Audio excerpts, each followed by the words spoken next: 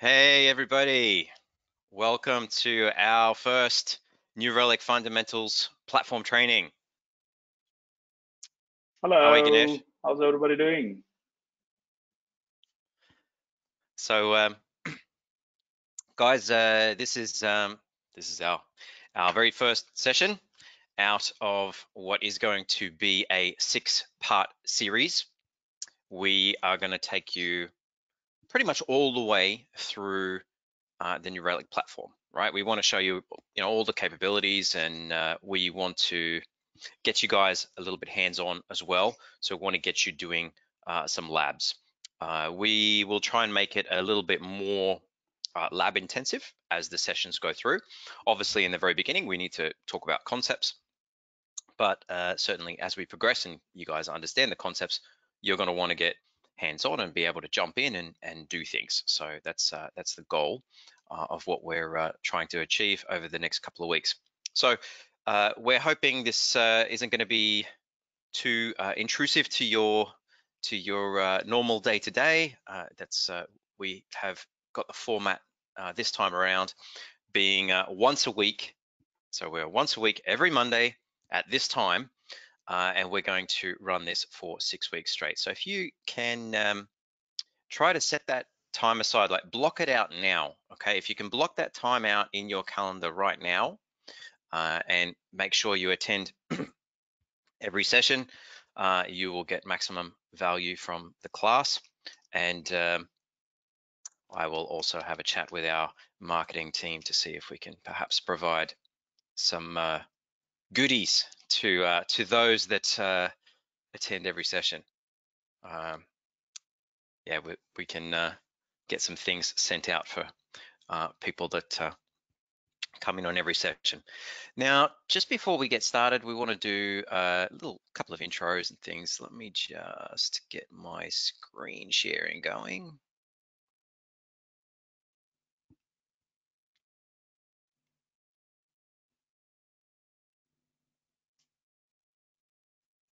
All right. Hopefully you guys can see my screen there. And what I'm going to do as well, it's funny actually, I'm listed here twice. I'm listed as being, well, me, and then I'm also listed as New Relic University. So I'm just going to change that because I'm actually, I'm logged in as New Relic University. Yeah. But I put my name in front there as well, okay? So welcome to the training session, guys. My name's Dan. That's what I look like without a beard, just in case you want to know. That was me 2 years ago. That was right at the start of my tenure at New Relic. So I think that was about a week before I started. So you see what New Relic's done to me. Geez, the world was a different place 2 years ago, wasn't it? I had a this role was roughly 50% travel, right? So I was supposed to be traveling around the APJ region, delivering training sessions, and occasionally doing the odd virtual. Obviously, as you guys know, we are now 100% virtual and zero travel. So that was quite a bit of an adjustment. But a little bit about my background before my time at New Relic. I've been in IT for over 20 years now, and I started as a system admin and system engineer and a network admin. So I was quite very infrastructure focused. And around 2007 and 2008, I started training. And I've actually first started training Linux. It was a SUSE Linux back at the time. And then I was a VMware trainer for, I want to say, 8 years. Yep. Trained VMware from 2008 to about 2015. Trained Cisco as well. So again, it's all very heavy infrastructure stuff. And then I did ServiceNow for 4 years. All right. And that's then what got me onto the other side of things, and came across to New Relic 2 years ago. And it's been a very enjoyable journey while here. So we are going to spend 6 sessions talking all about observability and how New Relic can dramatically improve your end-to-end observability. Now, I'm going to also introduce my co-host Ganesh. Ganesh has very kindly volunteered his time to join me on this session so that we can have a bit of an interactive engagement. And unfortunately, I'm going to apologize. I'm sorry, Ganesh. I don't have a slide for you. I forgot to create one. I could have got your little Slack picture like I did with mine and stick it up there, but yeah, I don't. But if you can, what I'm going to do is I'm going to stick us over to the agenda so you're not looking at me anymore. And if you can give everybody a little bit of an intro as to yourself, your role at New Relic, and your background. I didn't even mention my role. Yeah, I'm the lead technical training specialist in APJ, right? So yeah, I essentially conduct all the training sessions. But over to you, Ganesh. Say hello. Hello, everyone. And Dan, it's glad actually you did not pick up my Slack picture because I look older in my Slack picture than now. So I'm actually feeling glad you didn't pick up that picture. Yeah. So hello, everyone. I'm super excited to be part of this session. My name is Ganesh, and I joined New Relic about 3 months ago as a principal technical account manager. I come from a DevOps and performance engineering background, and I was once a customer of New Relic. I was working for a fintech based out of Bangalore in India by the name of Zest Money. It was into consumer lending, so I was heading the DevOps and information security teams there. I come from a performance engineering background, so I have about a decade's experience in performance testing, application performance management, and engineering. And I've worked with service-based companies like Wipro for about 6 years now, and Publicis Sapient for another 6 years. And then I moved to startup. And then, I just got super excited when New Relic announced their Indian expansion. And regarding New Relic experience, yes, I've used the solution for about 6-7 years in the past, and during my work at Wipro and Publicis Sapient. So yeah, that's about me. Super excited to be part of this session. Over to you, Dan. Yes, I'm very excited to have you here because, well, it means I think I'll go crazy at a slower rate, right? I always feel like I'm going crazy because I'm usually talking to myself. But having you here makes me feel a lot less crazy because I'm talking to you, which is really good. Plus, the fact that we can't really go to offices and things anymore as well, it makes it even that much more beneficial to have someone in front of you that you can talk to. I hope the format is going to work well for everybody on the sessions. We have conducted this kind of format before, and the feedback was always very, very good. And it seems to be a bit more fun and a bit more engaging when we have two people sort of back and forth on our presentation. Now, you can see our agenda. Okay, and yeah, funny enough, if you're keen-eyed, you'd realize this is just a 3-day class. Okay, I don't want you guys thinking, oh, this is incredibly long training or anything. Yeah, I mean, it goes for 6 weeks, right? But that's this like we're taking little bites. That's all we're doing. So actually, it's a 3-day class. So if you go to other vendor trainings, it's very, very common that you'll find 5-day classes, 4-day classes. I've settled on 3 because 3 seems to be the right amount for the material that we're covering. And if we ever go back to doing face-to-face training, then yes, I will conduct this in 3 days. But for now, we've broken it up into morning and afternoon across those 3 days, which gives us our 6 sessions.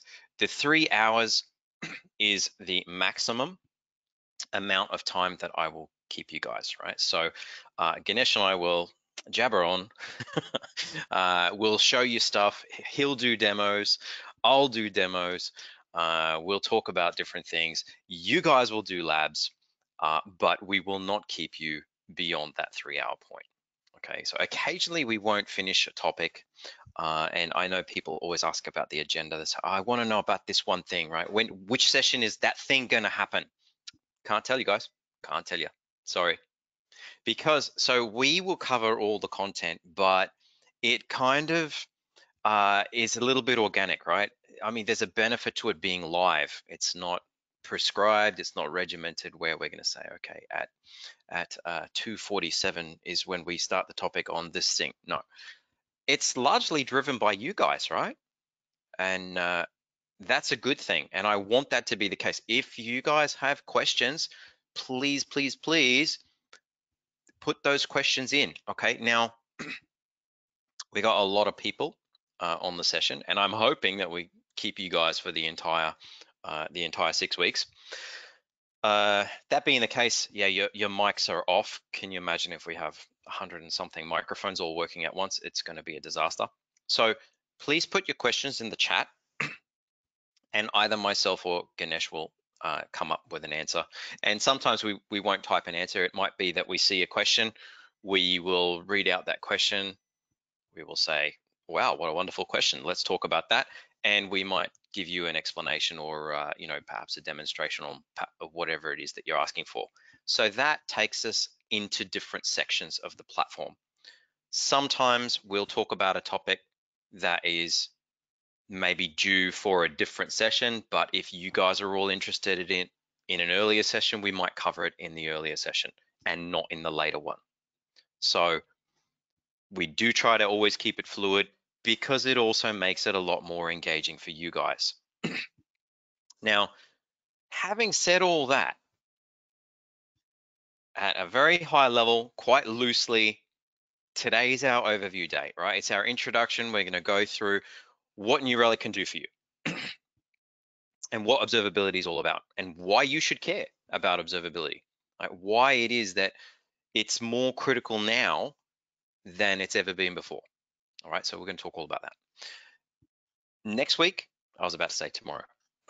I sometimes run these classes consecutive. Next week, we're going to come back and we're going to focus a little bit more on the back end side of things, right? Remember, we're looking at full stack observability, right? So if you are only interested in a little piece of it, right, then you're going to miss out on the level of observability that you can get and you probably need. So yeah, next week we'll talk more detail on APM, logs, a little bit on infrastructure as well. And then the third week we will go a little bit further into infrastructure and we will also cover alerting. In our fourth session, it's where we're going to go into dashboarding and we're going to go through NERCL. So we will show you how to create NRQL queries so that you can get the most out of the data that is stored in our purpose-built telemetry database. And we will also show you that you can alert on any query that you can come up with, pretty much. Right? If your query returns a numerical value, you can alert on that. So we sometimes get the question, what can I alert on? And it's like, well, anything that you ask the system that you can return a numerical value on can be alerted on. The more important question to ask is, why would you want to alert on that, right? You should really answer those questions before you say, well, yes, we can alert on everything. I should change this slide. I typically do these in reverse. I finished with synthetics. That tends to be our very, very last session. And our second last session will be going through front end, real-time user monitoring, right? So that's where we'll talk a lot about browser, a little bit about mobile as well. So that is roughly what we're going to be covering over the 6 weeks. And I knew I was going to get this question, right? I knew it. How did I know it? Because I always get it, right? So will the sessions be recorded and be made available to participants? I was going to go on a date one time with this girl, and what I decided to say to her instead is, hey, I know we've got a time set aside, next Friday night at 7 p.m. But can you just record it and so I can watch it later, right? Yeah, see, it didn't go down too well. It's just a joke, guys. It's a pretty bad joke, but my point with the joke is that and to actually answer your question, yes, there will be recordings provided to the attendees, right? If you register and you don't attend the sessions, you don't get a recording. Just like, if and maybe if I go on the date and I actually film it, which would be creepy, but if I did, I'd have a recording, right? So the recordings are provided. I will give them to you. It's not really. I don't want you guys to think, oh, okay, I'll just do it later. It's really more for if you have a connectivity problem. Okay, so if we have some kind of an issue and you drop off and oh no, my session's gone, and you have to come back in 20 minutes later, and your whole internet died or something. Yeah, I mean, it's cool. So don't worry, guys. There will be recordings that I will pass on to you guys. So, but just like if you were going on a date, I want you to treat it like that, okay? Like, be present, right? She's not going to be impressed if you just if you don't turn up and ask her to record it, or if you do turn up and you just don't pay attention, she's not going to like that either. Right. Now, slides. That's another question. Do we have slides? Do you know what? I've got a few, but they're all over the place, and they're not in a really good order. Most of what we're going to do is demo. So yeah, I'm not really going to do the slides, but the recordings you can get, okay? So you can play back these dumb jokes to your heart's content afterwards, okay? All right. So let's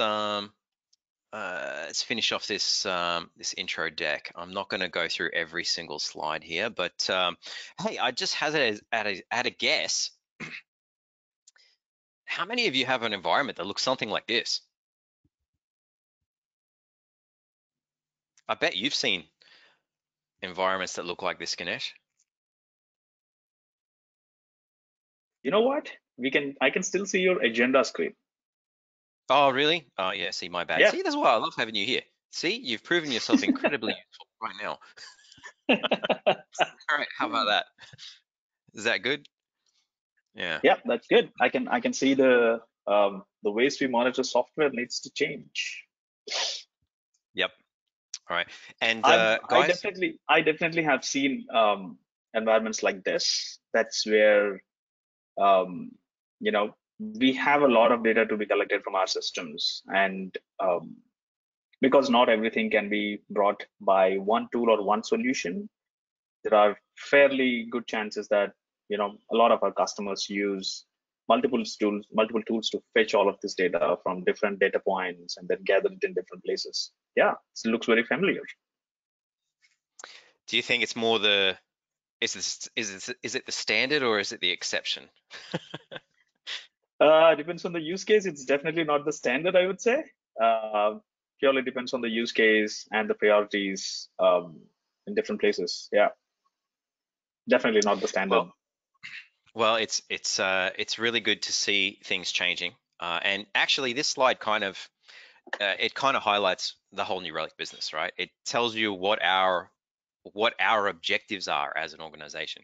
Our objective is to make this make sense. If your environment looks anything like this and it's a bit messy in there, you just got things all over the place, we want it to start making sense to you. So one of the ways that you're going to need to do this right from the very beginning is to develop a single source of truth for your telemetry data, right? So having all your data going to all different places is always going to keep things a little bit messy, right? And you're never going to get the level of visibility that you're going to want, and in the future you're going to need. So I'm not going to spend a lot of time here, but this is really what our focus is to tidy up this slide and to make it so that the telemetry that you can get from all different sources all comes to one place, which can then be correlated together, and you can make a lot more sense of it and be able to make better, more intelligent decisions in the long run, right? So yeah, it's it's time for us to have a new approach. The data siloed approach, where everything is all separated out, is not is not working for us any longer. okay? So we need to start being much more proactive about our environment. And the only thing I really want to point out here on this slide is the very last point, right? Over on the right, where we say we want to instrument everything. Okay, so it should no longer really be a case of, you know, why would I instrument? But maybe you should just, you know, turn the question around altogether and say, why would you not instrument that, right? If you guys want to ask me that question, say, Dan, what is it that we should be instrumenting? You know, my answer is, well, anything that you want visibility into, right? So are you, you know, if you're developing an app or you're managing a service or something like that, do you want to see how it's performing, right? Well, then yeah, you instrument it, right? So I kind of want you to think about it a little bit like driving a vehicle, right? In software, it is very much like that, right? And if you keep this in mind, the need for observability makes perfect sense, right? If you're driving a car, or you know, if we go back even before cars, and you've got something like a horse and cart, right? And this thing goes pretty slowly, right? It makes sense that you might think there probably isn't any requirement for a speedo on a horse and cart, right? You don't need a speedometer because you're just not going that fast, right? And aside from that, the horse can take care of it, right? But when you move from that vehicle to a much faster vehicle, like a car, all of a sudden this thing that was kind of, it would have been a trivial thing, oh, I can have a speedometer or not on the horse and cart, it doesn't make a difference. But in a car, it becomes essential, right? And this rule applies for all vehicles, right? It makes perfect sense that, you know, when you move from a car to an aircraft, which goes much faster again, you have much, much, much more instrumentation. And then you go from an aircraft to a rocket and you've got way more instrumentation again. So how much instrumentation you have ultimately comes down to how much observability you need. How much observability you need ultimately comes down to how fast you want to go. So the question should be not, should I instrument this or not? But the question is, well, how fast do you guys want to go in your business, right? How fast do you want to be releasing new product? You know, how fast do you want to be fixing things? How fast do you want to be responding to stuff? The faster you want to go, the more observability you need. The more observability you need, the more you'll need to instrument to get that level of observability. And that's the crux of this whole course, right? If you can just take that thing away, that's pretty much the most important thing. The rest of the whole class, we're going to be talking about how to do all this stuff. But the why is also very, very important, which is why we cover it straight away. Any thoughts on that, Ganesh? Yes. So can I say that the faster we want to grow, the more complex the systems will become. And now that the systems are going to be complex, you really want to get insights into every single aspect of your system. And that's where instrumenting everything comes into picture. Because in few of my demos, I use an example where I show, probably the very first satellite that got launched somewhere in 1920s, and then the Tesla car that we have today. You have a lot of systems in there, and unless and until you have insights into every single component of your Tesla car, you really can't make sure that it runs well, right? So yeah, the faster you want to grow, the more complex your system is going to get, and that's where you need insights into every single component of your system. That's true. Yeah. Yeah, and when you're talking about Tesla cars or any car for that matter, you know, you won't see a manufacturer out there that produces a product without instrumentation, and then you have to take that product afterwards and put the instrumentation in. Can you imagine? Imagine you buy a car and then you have to go to another company that is going to, you know, put all the sensors in the car and then give you a dashboard and do all that. It's impossible. In the same way in software, right? When we are developing our software, you need to embed the instrumentation all the way through. So it's not I write my software and then afterwards I instrument it. No, it's all part of the writing. So it's all one and the same, and it's not an optional thing anymore if we want to start moving faster in Absolutely. the modern Yeah. world. So let's talk a little bit about the New Relic platform and New Relic 1, what it actually is. So you guys may or may not know, we kind of have a couple of layers to this thing. All right, so it is a full observability platform, and it's even programmable, guys. So if if it doesn't have a specific solution that you guys really want, you can write an app that lives on the platform that will consume your telemetry data in a totally different way that we haven't envisaged, right? So the idea is we give you the platform, but you have control of, where the data can come from because it's open, right? We'll ingest data from anywhere, and then you've even got control of how that telemetry data gets consumed on your side. Maybe you're missing a specific functionality, so you write an app just for that to look at your data in a whole different way. So at the lowest level, the base level is what we call TDP. You hear me talk about TDP, we're talking about our telemetry data platform, right? That's where all the data goes, right? On top of TDP, we have full stack observability. Now, these are the New Relic built applications that will make sense. So out of the box, make sense of the telemetry data that you are ingesting via TDP. And then at the top layer, so you think about it, you're pushing data from all over the place into New Relic. It goes in via TDP.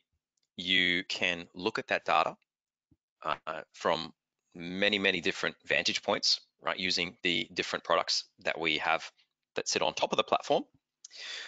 But if you've got data coming from all over the place, we are now able to start doing things like correlating things that may have come in at the same time from different sources. They might have some of the same data in some of the same fields. So what we can do is we can be a little bit more proactive as to how we respond to things. So, alerts are great, but essentially when you are creating alerts, you're creating triggers that you're aware of. But sometimes things happen that you're not aware of at all, and it would appear in the system as an anomaly, right? So applied intelligence attempts to look at your data and be able to pick out things that don't look normal in your own data, and also correlate different sources so that we can start reducing some of the noise with regard to alerts as well. So going into each one of these a little bit more detail, what do we have in TDP? Well, I mentioned it was an open data ingest. So you can pull data in from essentially any open source. Alerting happens at the TDP level. You can do your own data analysis, so you can do querying. You can create your own dashboards, and you can do log management, even integration with things like Grafana. And as you can see, there are over 300. I think it was like 360 or something last time. We say plus 300 integrations, but really it's kind of infinity, right? And that's because we have this one integration which kind of rules them all now, right? And so that's called Flex. I don't know if you guys have heard of that, but there's a thing called Flex. And essentially, if your external system, if you can get data from running a command or from reading a file or from making an API call, something like that, if you can get data from whatever integration it is that you're wanting to observe, if you can get it from there, then Flex can send that telemetry into New Relic. So that's kind of why we say just about anything could be instrumented. Some things easier than others, but just about anything can be instrumented. So this will allow all your data from everywhere to come into New Relic. And as I mentioned, it's programmable. So if you want to write a whole new app to visualize your data in a new way, absolutely, go ahead, have a lot of fun with it. If you are interested in that, I can just developer. I can show you this site here, which is where you would go. And you can see here, there is actually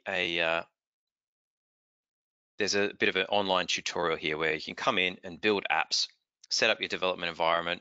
And this is creating an app on the New Relic platform. All right, so you'll need to know React.js, right, in order to be able to, because the apps are written in React.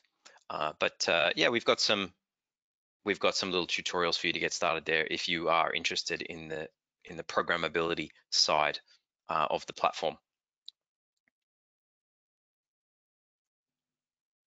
All right. It mentions here, dashboards plus Grafana. So one of the points I might mention here is that, for example, if your organization has already gone to the trouble of setting up Grafana in some of your silos, you don't have to give that up. That's what we're saying here. What we're saying is you could send that telemetry data to New Relic, and you can then have those Grafana dashboards using New Relic's NRDB as the source of that dashboard data. So now you're correlating all the data back into one source, but you're still using those tools that you've already invested time and effort in building out, because we're well aware that your different teams are probably using different tools, and some of your teams may have invested time and effort somewhere else already. We don't want that to be a hindrance to you guys bringing all your data together. So that's the important point there. Now, so that's our telemetry data platform level.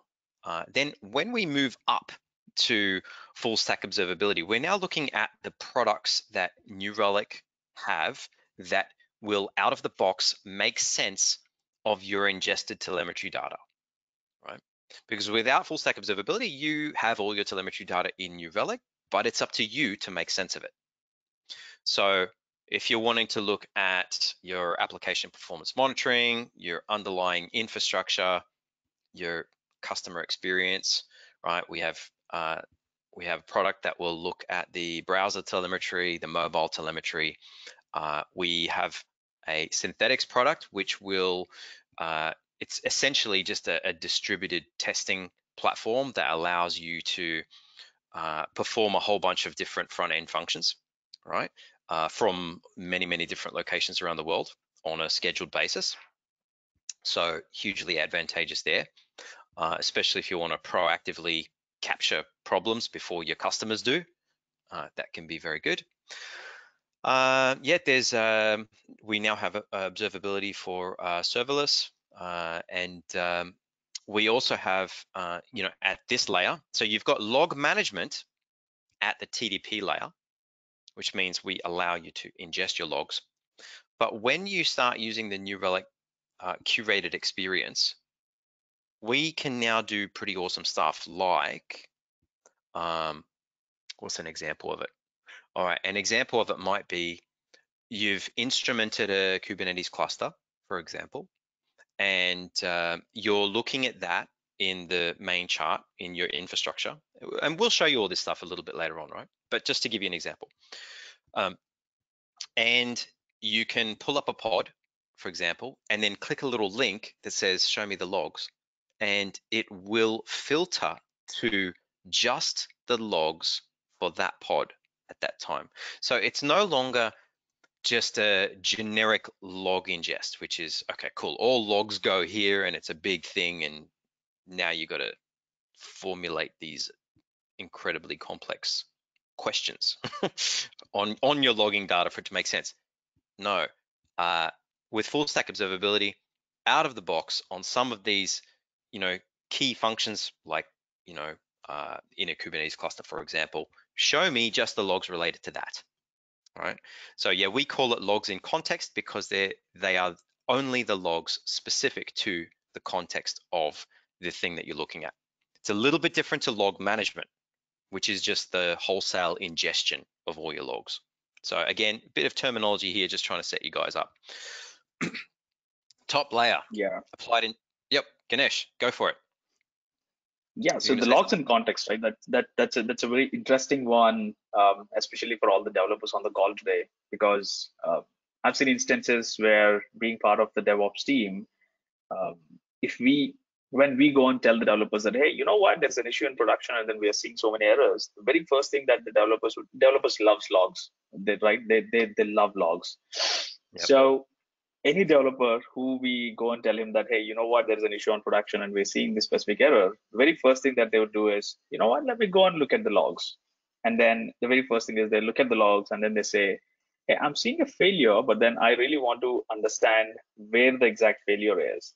And then they would jump onto a different tool to see the APM trace and identify which part of the code is actually causing this failure.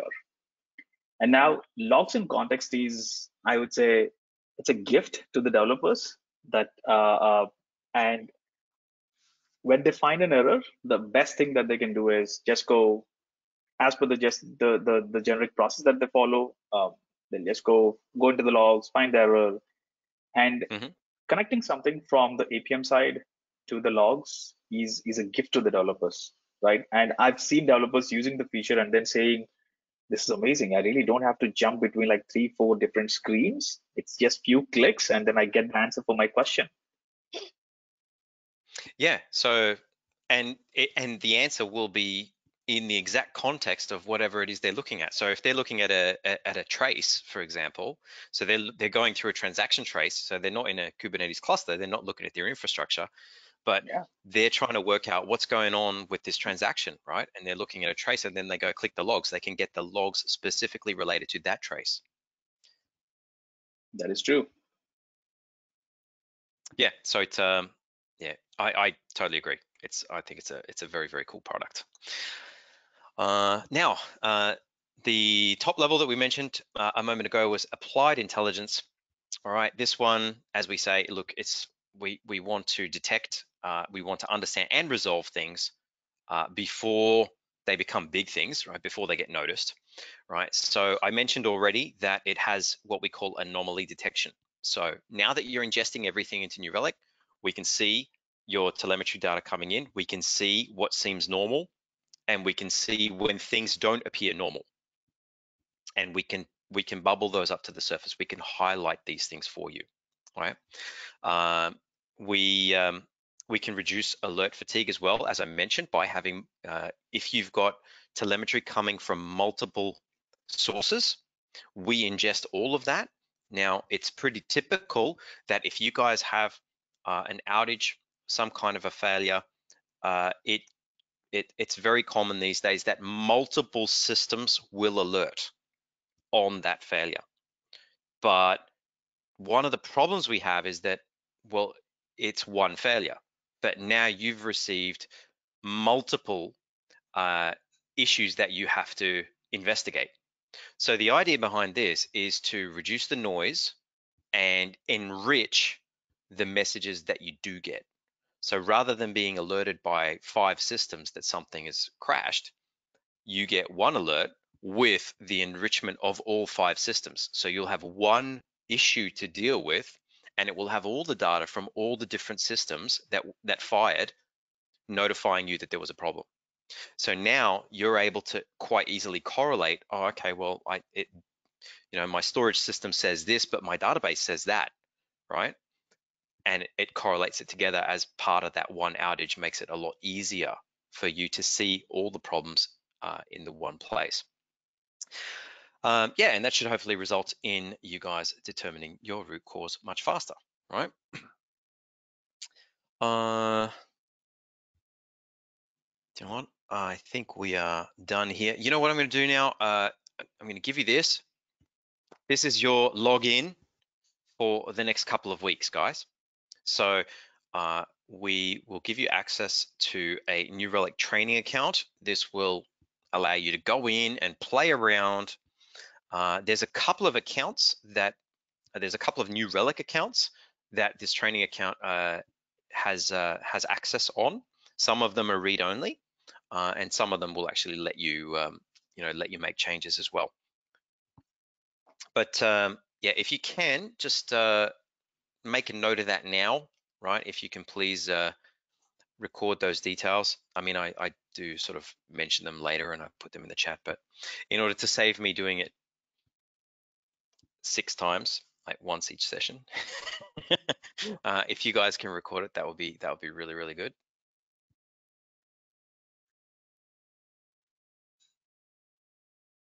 And did you guys have any questions? And just on I that am as well. seeing a couple of questions here on the chat. Yep. Just trying to answer them here. I see that we have a question that says there seems to be a bit of overlap between New Relic and tools like Splunk and Sumo Logic. What are the differences? When do you use one over the other? Does it really make sense for them to coexist?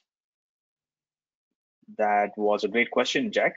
As for the features, tools like Sumo Logic and Splunk and New Relic collect different types of data from different and similar sources. However, the way New Relic treats the data is different compared to that of traditional log analysis tools like Splunk and Sumo Logic, because I've used all of these 3 tools, and the way Sumo Logic and Splunk treats the data is more from a log analysis perspective, but whereas from New Relic, it's just not the data is collected and then treated as a traditional log analysis tool, but then the power of this comes from the correlation between how your application is performing to how your front end is performing to what are the logs that are generated, and everything comes in one context. That's exactly the logs in context that Dan and I was chatting a bit ago, right?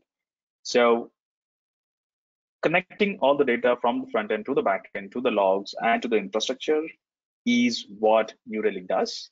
Whereas from traditional log analysis tools like Splunk and Sumo Logic, they treat logs like logs. There's a bit of APM instrumentation data that Splunk and Sumo Logic are also getting in these days. But whereas New Relic being a very mature tool that is in market from like one and a half decade in the past, we are APM intensive. And now that we are bringing in logs, we can give the complete connected data from all the components. Do you want to add anything there, Dan? I think you did pretty well. I think another way to answer the question, which is very similar to what you said, I think a lot of there is overlap, right? And when you see how the industry has evolved, it makes kind of perfect sense that there's going to be overlap, because when you look at what it takes to gain full stack observability, I mean, we're throwing these terms around, right? Full stack observability, but what does it really mean, right? It means that you have instrumentation right at the front end, right? You know what your customer is doing, and then you know what your app is doing, and then you know what your infrastructure is doing, and you also have all the logs for all that, right? So if that's what full stack observability is, it kind of makes sense that the way the industry would have evolved is that different organizations would have seen, oh, there's a market for this, for visibility here, and there's another market for visibility there. But what New Relic found was that there's a market to correlate it all together and to make sense of the whole lot, right? If you guys, and I better put this out there right now, right? If you guys are thinking, full stack observability is from your app down to the infrastructure, I would say you're wrong, right? That's half stack.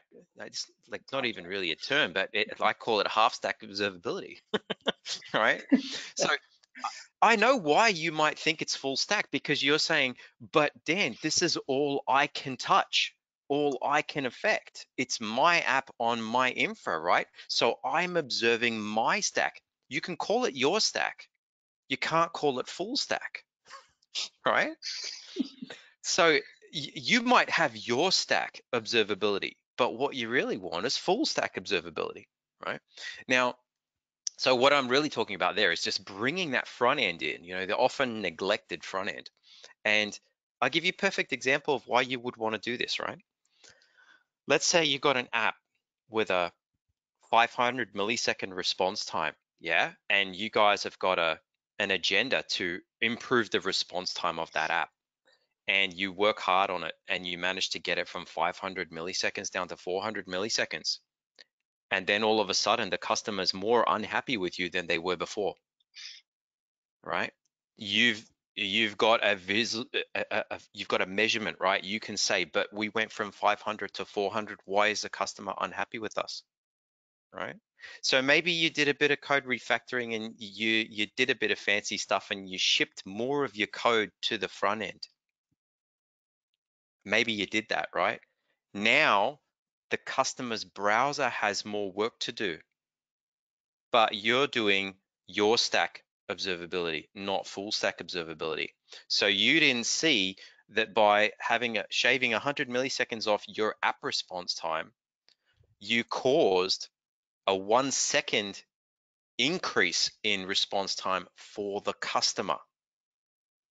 That's the difference between your stack observability and full stack observability. Full stack allows you to see things how they are from the customer's point of view. And that's really how we should be looking at everything, right? We don't want to look at Right. it from the point of view of, oh, it's good for us, right? Like they don't build cars for professional race car drivers. I mean, well, yes, they do, but they don't build mainstream cars for that audience. They build mainstream cars with drivability in mind. They want to make it smooth and enjoyable, and that's all the customer cares about. They just want things to seem nice and good, right? They don't care that your app went from 500 to 400 milliseconds. They just go, I clicked the thing and it doesn't work now. I didn't even time it. It feels slow. I don't like it. So that's what we're trying to pick up from a customer point of view, right? So going back to your question, the overlap will be there because there are many vendors that provide one part of this overall observability.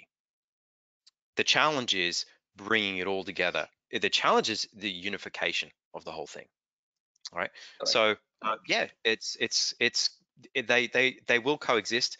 I can tell you from a New Relic standpoint, it doesn't make sense for them to coexist. We expect your organizations will probably have multiple different observability tools in your environment, right? Our goal and our focus is to play nice, right? If I have to summarize what New Relic does, we play nice with everybody, right?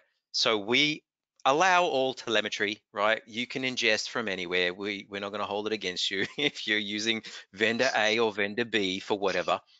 But what we do want to say is, if you want that full observability, you're going to need to start bringing it in for your own benefit, right? So Yep. yeah, and especially for I think for the next foreseeable future, things will coexist for a very long time. I really like the words that you used, half stack observability and our stack observability. I think we should Yeah. probably start using that internally as well. Well, Um, it's just one of those things, isn't it? so we have another question. And do we need to, we got a lot of telemetry in Influx. Can we ingest that, or do we have to duplicate it in TDP? I think that's where we start talking about our open source instrumentation that we have. So if you are already recording data, telemetry data into Influx, I'm pretty sure it's either part of from your Telegraph or it should be through your Prometheus. And we have integration with a bunch of open source solutions, which we will talk about a little bit in the upcoming sessions. But yeah, it is possible. You'll just have to send the data to New Relic NR1 platform as well for some time till you build all your dashboards and till you get enough information, till you get comfortable, and then you can just start sending data only to New Relic 1 platform. Yeah, that's a good point. I think, especially if you're planning a transition, right? So if you're migrating where your telemetry data is, it would make sense for a period of time, you will want that data to go to both places.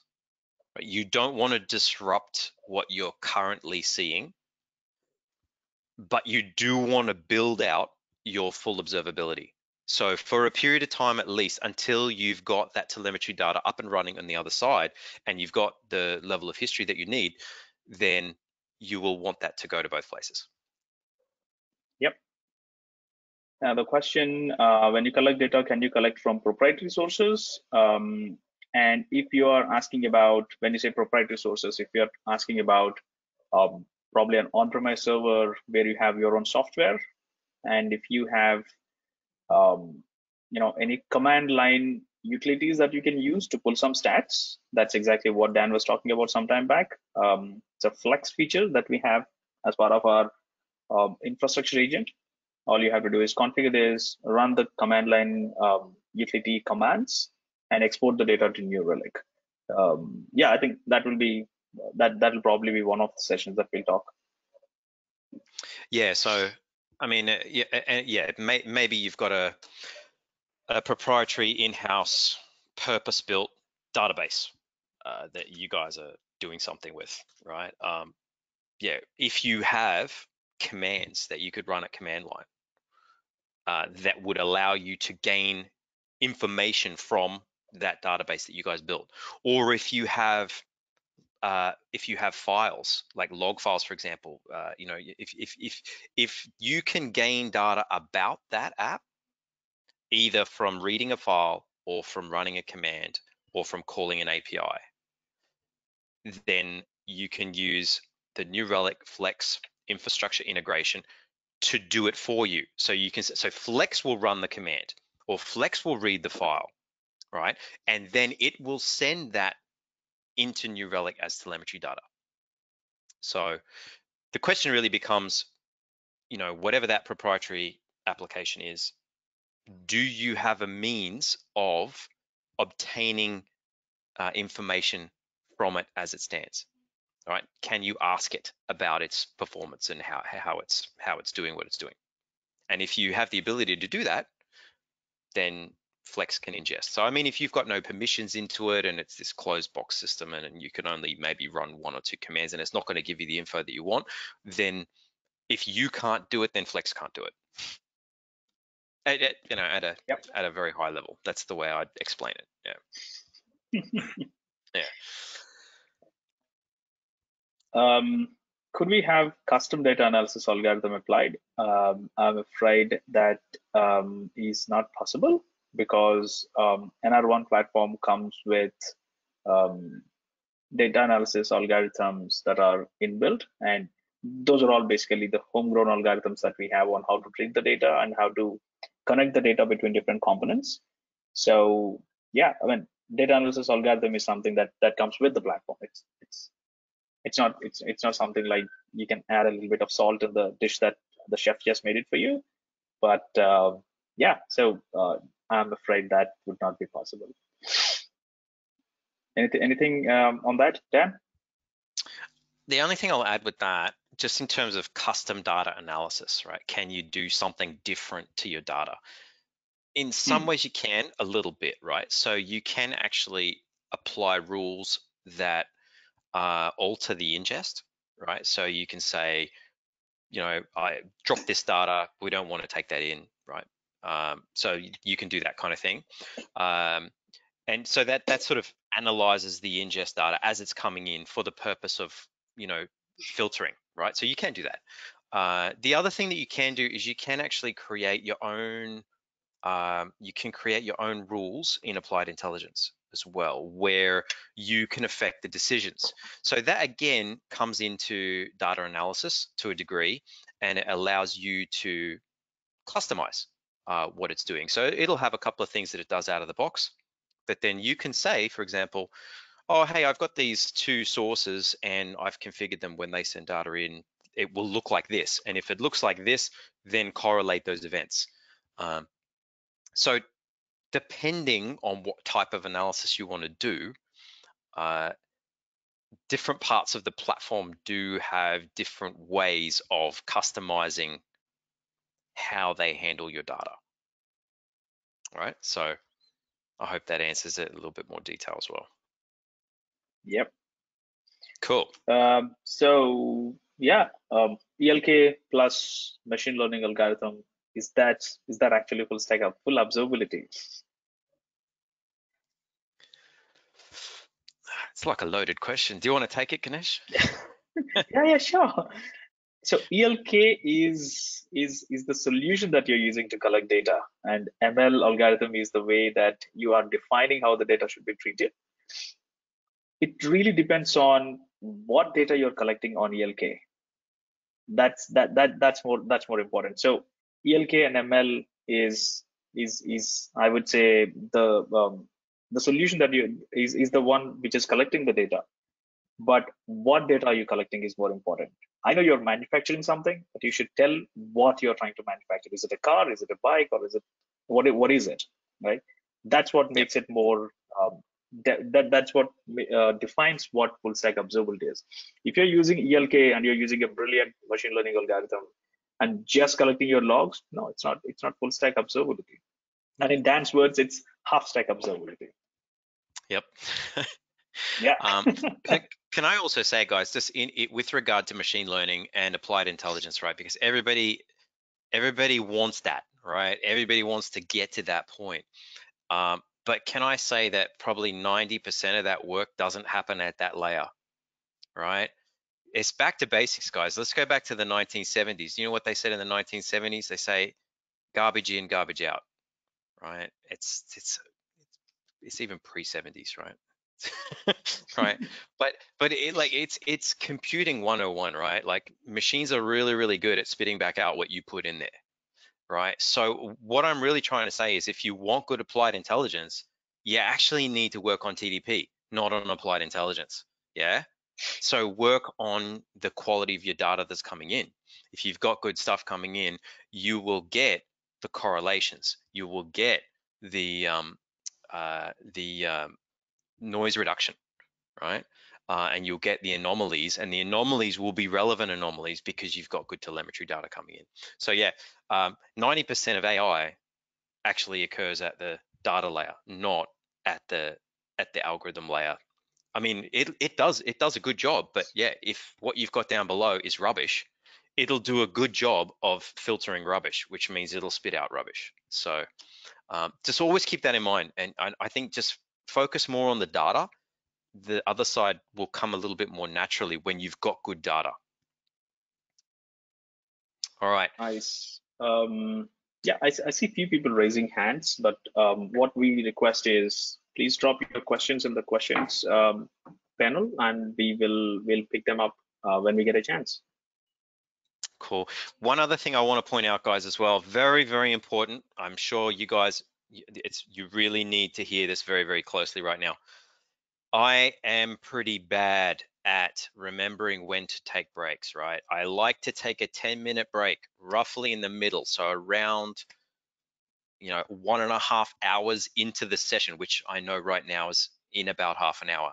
Okay, so please, you have my permission. Feel free, jump in, say, Dan, we need a break. Because sometimes, especially, me and Ganesh will be talking about stuff. And when we get carried away, we're just going to keep going and going and going. And you guys are going to be like, oh, I need a break. This observability thing's doing my head in. I don't know how these guys work and do an observability all the time. We just do it as part of our job. They live with it, right? That's what makes us crazy, right? So, yeah, call us on the breaks when you want the breaks. And yeah, feel free to interrupt us with questions anytime, right? We want it to be interactive. We also want it to be fun. So hey, how's this for some fun facts, right? I don't know if you guys know this, but I thought I'd put this here just for a bit of fun, right? So New Relic database, NRDB. Oh, but then is it really good? Like, what can it do? I mean, really, could it handle scale? I don't know, guys. It's over 4 petabytes of data per month. This is the last stats, right? This was from a couple of months ago, and there was a chart at New Relic where the ingest is exponential, right? So, if you captured this data from 1 month ago, the amount now is probably so much higher. But yeah, 2.2 billion metrics and events per minute, 2.8 terabytes a day, and 30 billion web requests, right? So we've been doing this for a while, is really what that's saying, right? Yeah, New Relic handles data and knows how to handle telemetry data. So, quick point here. I don't want to spend a lot of time on this. We got circles and we got owl. What are you doing, damn way, putting up these dumb pictures, right? We're talking about monitoring versus observability. I want to highlight that when you look up observability and when you look up monitoring on Google with regard to IT systems, they will typically talk about 3 pillars, right? And you can see them, they're logs, traces, metrics, right? At New Relic, we don't talk about 3, we talk about 4 pillars, because there is the underlying building block of all 3 of those, which most monitoring doesn't even mention. It's like talking about a house without mentioning that there are bricks that make the house. And the bricks are events, right? So events ultimately make up kind of everything, right? All of these things are very, very closely related. I mean, if you didn't have an event, you won't have logs to report against the event, metrics are just a roll up of a series of events over a period of time. And a trace is looking at a specific event and how that event traversed a system, right? But they're all derivatives of events at some point. So it's kind of like the core building block that's invisible. If you look up, monitoring systems, and there's no mention of events in some of them, right? And sure enough, the slide that I plucked off the internet didn't mention events either, which I thought was not a bad thing because I can keep it there. Now look at that. How rude is that? You see, you get these helpful systems. Oh, we're signing you out because we think we should. No, that's not nice at all. Yeah, there you go. Now Okta's going to come back and tell me something, and I wanted to talk to you guys about observability, and oh no, that's good. It remembered when I logged in earlier today. Nice. Here we go. Where are we? We're at the owl. I'm going to skip past the owl, okay? Monitoring. What are we doing? We're collecting info. A lot of us are at this point, right? We are all about collecting information, right? It's cool and it's great, but you got to get past that. This is really just the first stage. Now, the other thing that I wanted to point out is that there are several different industry methodologies that we use for monitoring. And I'd be interested to know what you guys think about this stuff, and if you have one that you guys use, or if this is all new to you, right? So there is the RED method, the use method, right? So rates, errors, duration, utilization, saturation errors. This is what we're talking about, is things that the industry considers important to monitor. So we're collecting stuff, but we don't want to collect everything. We just want to collect useful stuff. So the latest one and the newest one is this one down here, 4 golden signals method. And it's essentially the RED method with saturation as well. Okay, so as I said, it'd be great to know if you guys can throw in the chat. Do you guys use one of these? Or if you're not sure, or if you've never heard of it, yeah, just even throw that up there as well. It'd just be good to know, right? We like to know where you guys are at in your monitoring. Where did this one come from, Ganesh? Because this is the latest one, right? This is the newest. Oops. This is the de facto industry standard, yeah? Yep, that's probably the one that's defined in the Google SRE handbook. Talks about Indeed. 4 golden signals, and yeah, that's. Yeah. What I want to point out, guys, is that we didn't invent this stuff. right? Here at New Relic, we didn't invent this. This is industry standard stuff. And what we do is you put New Relic in place, you send your telemetry data, and we will out of the box align you to industry standards, right? And here's the best part. As industry standards and best practices change, so does the platform. That's really cool. So right now we're all about 4 golden signals. Oh man, have you seen the 4 golden signals? Oh man, I saw 2 of them drive past the other day. They were awesome. The other one, he was there, but he was broken down, right? But the 4 golden signals are the thing right now. They may not be in future, but I'm gonna log in a minute, and you guys will have a look. I'll show you exactly. Like, look, check this out. Bang, right there, front and center, 4 golden signals. If you read chapter 6 of the Google SRE handbook, it basically says, if you can only monitor 4 things out of your system, these are the 4 things you should monitor. So, they've scaled a bit, right? Google, they've got a couple of data centers, so they probably have a pretty good idea about what they need to monitor to keep systems always on, which they pretty much do. And this is the collecting, right? So we collect all this info, but then you really need to be able to make sense of it, right? So it's all cool that we collect info, right? And we collect metrics, we collect logs, we collect traces, and of course, don't forget events, right? It's all based on events. So here we go. Metrics are just aggregated events. Logs are the details surrounding events, and the traces are the causal chain. When the event fires, what are the other cascading things that occur? So observability, understanding stuff, what were my sales this week? What was the activity leading up to the last error? It's being able to pull this data out of our telemetry that ultimately makes it super useful. So, another way to look at this, which often works quite well for people, is I think, okay, what's the temperature today, right? I don't know, what's the temperature today wherever you are? I think for me, it's somewhere around 20 degrees Celsius, something like that. It's reasonably cool, but a little bit warm, right? You can plot what the temperature is every single day, and you'll just have a data point. Cool. It's when you can start putting these things together and you can go, oh, look, it seems to be that in August every year, the temperature tends to be in this range, right? And you start gaining observability. It's the difference, and that's a really good indicator. It shows the difference between monitoring and observability. We can just collect all these data points. It's cool, we're monitoring. Yeah, great, right? I know what the temperature is like today, great. What's it gonna be like in December, right? How are you gonna know that? That's observability.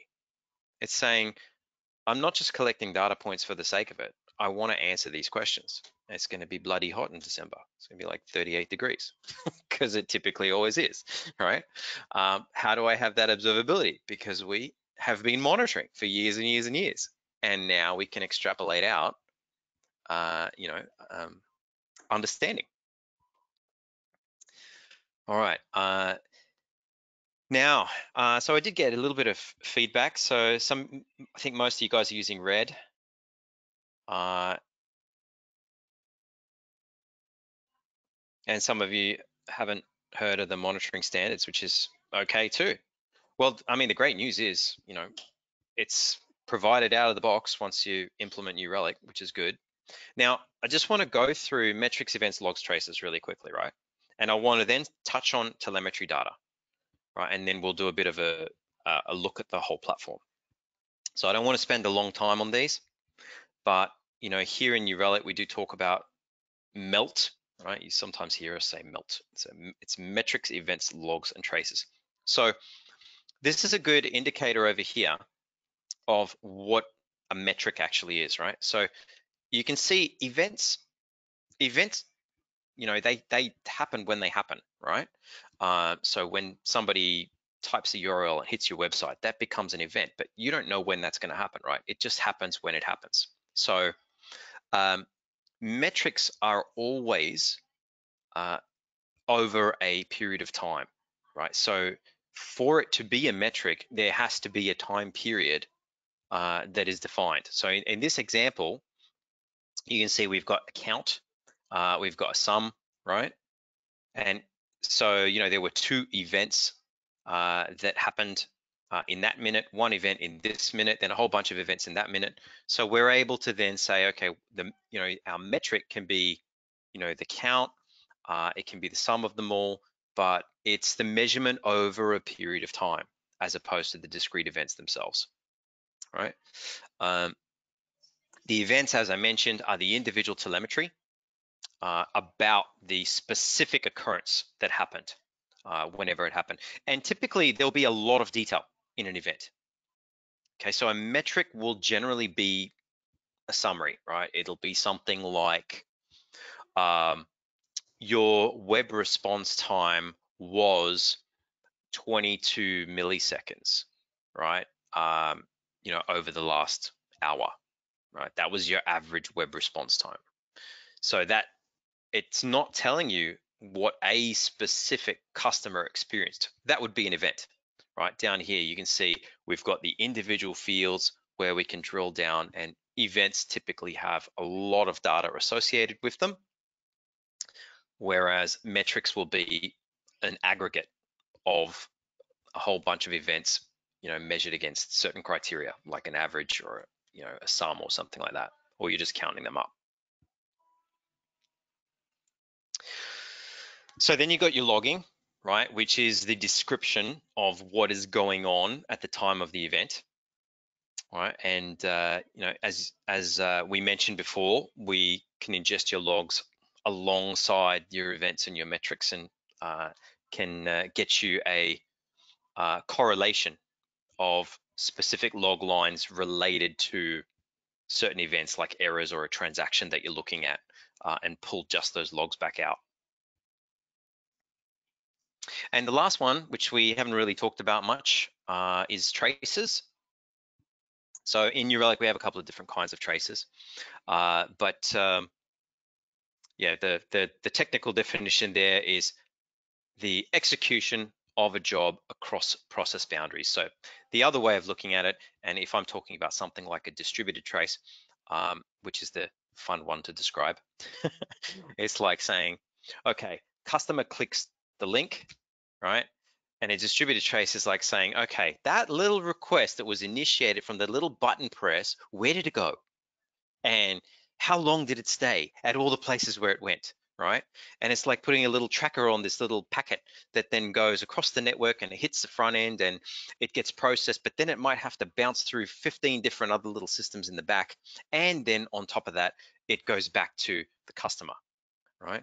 So it's a little bit like if you're playing a pinball machine, right? And once you hit the ball and it goes up and it starts hitting all the, you think, it's like tracking all of that. It's like, wow, look where it goes.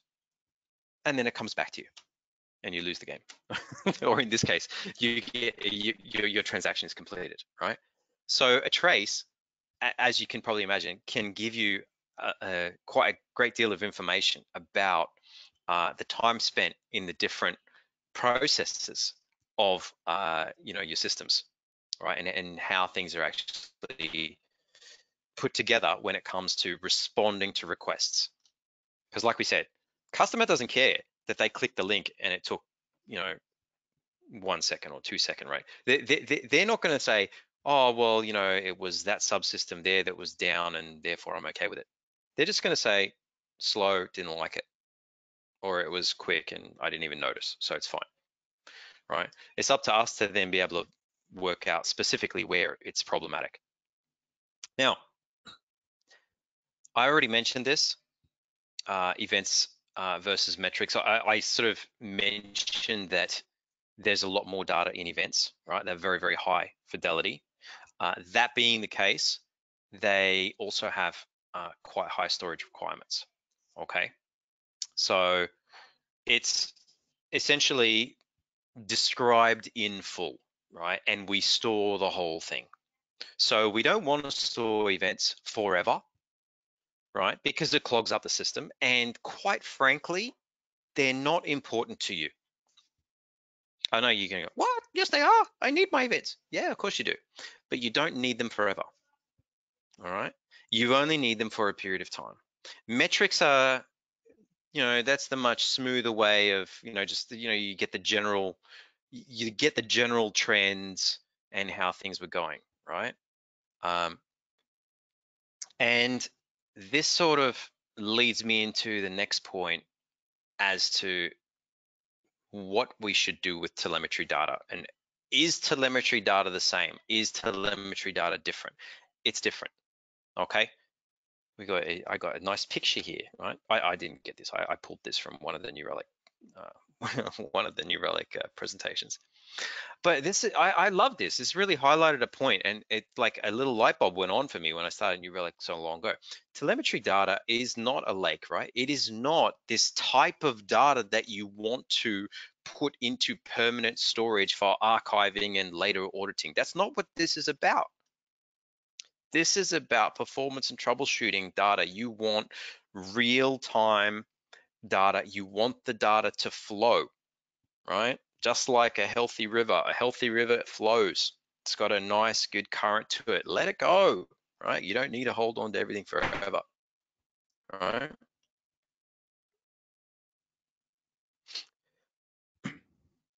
It's also, I mean, it's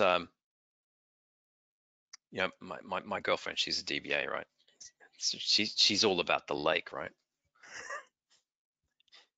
But she thinks like that too, right? She retains everything. She do you know what? 6 months ago you said this and you said that. I'm like, did I? I don't know. My brain does work like telemetry database. I forget about what I did a week ago because it's gone. It was in the past. I just have the general, I got the general feeling of it. I got the metrics. I know what the trend was. Last week was okay. I can't remember the individual events. I don't need to keep that. There's limited space up here, right? So yeah, different data gets treated differently. And our telemetry data is not data that needs to be kept in perpetuity.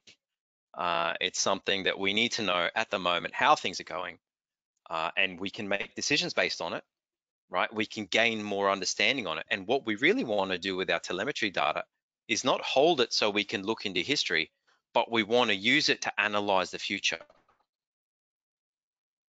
So telemetry data is for looking forward. That's the cool thing about it. Anyway, let's see what else I can do here. I think it's time for us to jump into, but I tell you what, let's jump into the platform. We'll have a bit of a look around, and then we'll go on break and come back and look at some more things. All right. Hey Ganesh, do you have some favorite apps, like New Relic One apps? Because I was gonna come here, right, talk about New Relic apps. My And favorite app is, so my favorite one is the account maturity one and the site analyzers. I love those, both of them. Yeah. All right.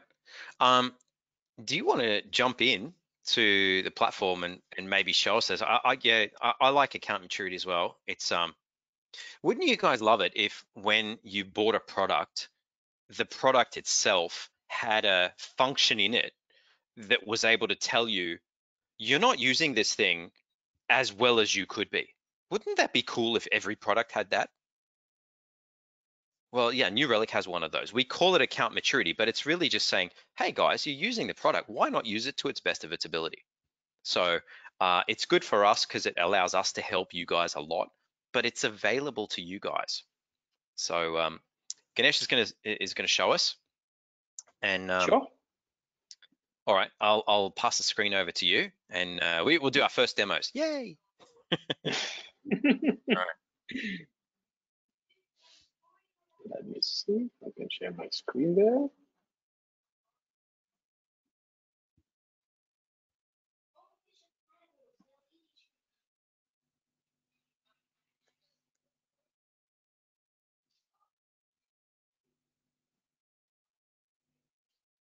You know what? This is the first time I'm sharing my screen, and I find it really difficult on webinar. Yeah, GoToWebinar is not friendly for presenters. Yeah. Yeah, just try to. Where is the screen share option? Come on. It should be over on the little menu thing, and it will be like the third one down. You got your mic, and then you got your camera, and then you got your screen as the third one down. Yeah, I clicked on that. So is my screen visible with the cameras and everything? Is it the one that's visible with? I don't know. I can't. What is No, happening? you're not sharing your screen out at the moment. Yeah. And you are listed. You know what? I'm doing this. Yeah, I think I'm not the presenter. Oh, there you go. Now I'm I, now I'm the you presenter. should be able to just pull it, but yeah, I've pushed it over to you. All There we right, go. there you go. We can see it Now now. you should be able to see it. Yeah, perfect. Good. All All right, right, guys. so So this is the we've got platform. we've got a demo now. Yeah. So the very first thing that I always like to do as part of the demo is a lot of developers don't like the light view of any website. So we also have a dark mode, which all the developers would love. Look at that. That looks beautiful. Yeah. But yeah, just for the purposes of our, the proper visibility in the meeting, I'm just going to keep it in the light mode for now. And two apps that I really okay. So basically, this is the platform, and like you're seeing, this is the home screen where you get to see all your all the different types of entities that are instrumented. You get to see all the microservices and different hosts that you have. Basically, the infrastructure on which your services are running. If you have any mobile application, you'll be able to see that here. Again, because this is the Explorer view, you can see only the starred ones here, right? The ones that are your favorites, the one that you visit longer, or the one that you favorite for yourself, just like the bookmarks that you have on the browser, right? The feature that Dan was talking about, which is programmability, the apps, right? So there's a little icon here which says apps here. So if you click on this one, you get to a page where you see a bunch of apps, and all of these apps are available for anyone who's using the platform. These are all the public applications, right? And my favorite application that I just spoke to Dan about, which is account maturity, which is available for public and allows all the customers to use it. And the beauty of this app is, telling all the users that, hey, you know what, you are using New Relic, which is good, but are you using it to the extent that the tool is allowing you to do it, right? Yes, you have this tool, you're using APM, but are you following all the best practices, right? And we really like to gamify this, and then we give a scoring against each one of them. And then we say on this screen, hey, this is your account, and within this account, you're using APM, you're using browser, synthetics, but you know what? There are a few things that you can still improve.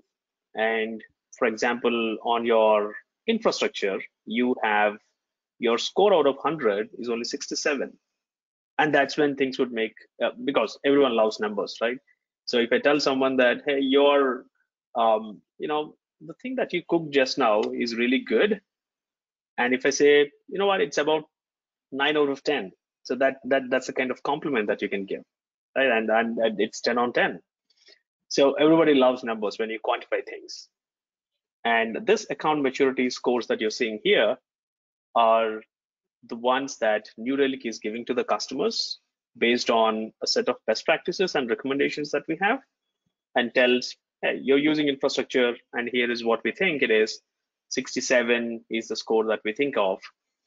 And why is it 67 is something that New Relic will explain you in detail in the next tab here. So if you see this here, it says you have 17 hosts reporting this data, but you know what? None of these are using the recent infrastructure agent, right?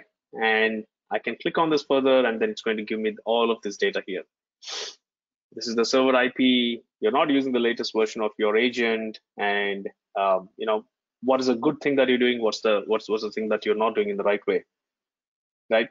Tells the users that, what are the areas that they can improve. They can say, hey, cloud integration is enabled, which is good. It gives you insights into all the infrastructure that you have right now from the cloud perspective. And you have custom attributes. That's basically, you'll get to know how you tag your entities on New Relic. And yeah, so there are a bunch of prerequisites or the best practice criteria that we have based on which a score is defined. Dan, you want to add anything here? I just gave one example of just infrastructure. Is there anything else that you want to talk about here? For the moment, I think we can stop here, and yes, we will come back. Sure. We'll maybe have a look at a couple of extra apps as well. I'm just mindful of the time because it's coming up to 2:30 now for me, which is around about our halfway mark. Now, just before we go on a break, I just want to make sure we've answered questions if there were any questions that came through. Sure. There is one actually. If you want to jump back to the favorites page, right, or the home page, go back to the home page and we can have a look at that, because one of the questions was, if an organization has multiple New Relic accounts, right, set up for different parts of a solution or maybe different parts of the business, will they still be able to correlate and see that data across their whole stack? And so yeah, you guys can see Ganesh has now gone to his homepage, and yeah, you notice where he's just gone, and it says the account there, right? So he's got Demotron V2. So this is pretty common. Your organization might have multiple different accounts, and you can easily flick between them as he's showing you there. You'll also notice the second field on that page. So you've got all the different app names, and then right next to that, you've got the account that it's in. So if you favorited a bunch of stuff in different accounts, yeah, you'll see them all listed there on your favorites. So the New Relic One apps, they're all across account as well. So that's another way of being able to pull data in from different New Relic accounts and correlating it together. So yes, you can do it, and it doesn't hinder your ability to see. In fact, actually, if you want to know a little bit about the history of it, your question is a really good question, actually. Your question was asked quite a number of years ago, and it kind of gave birth to New Relic One.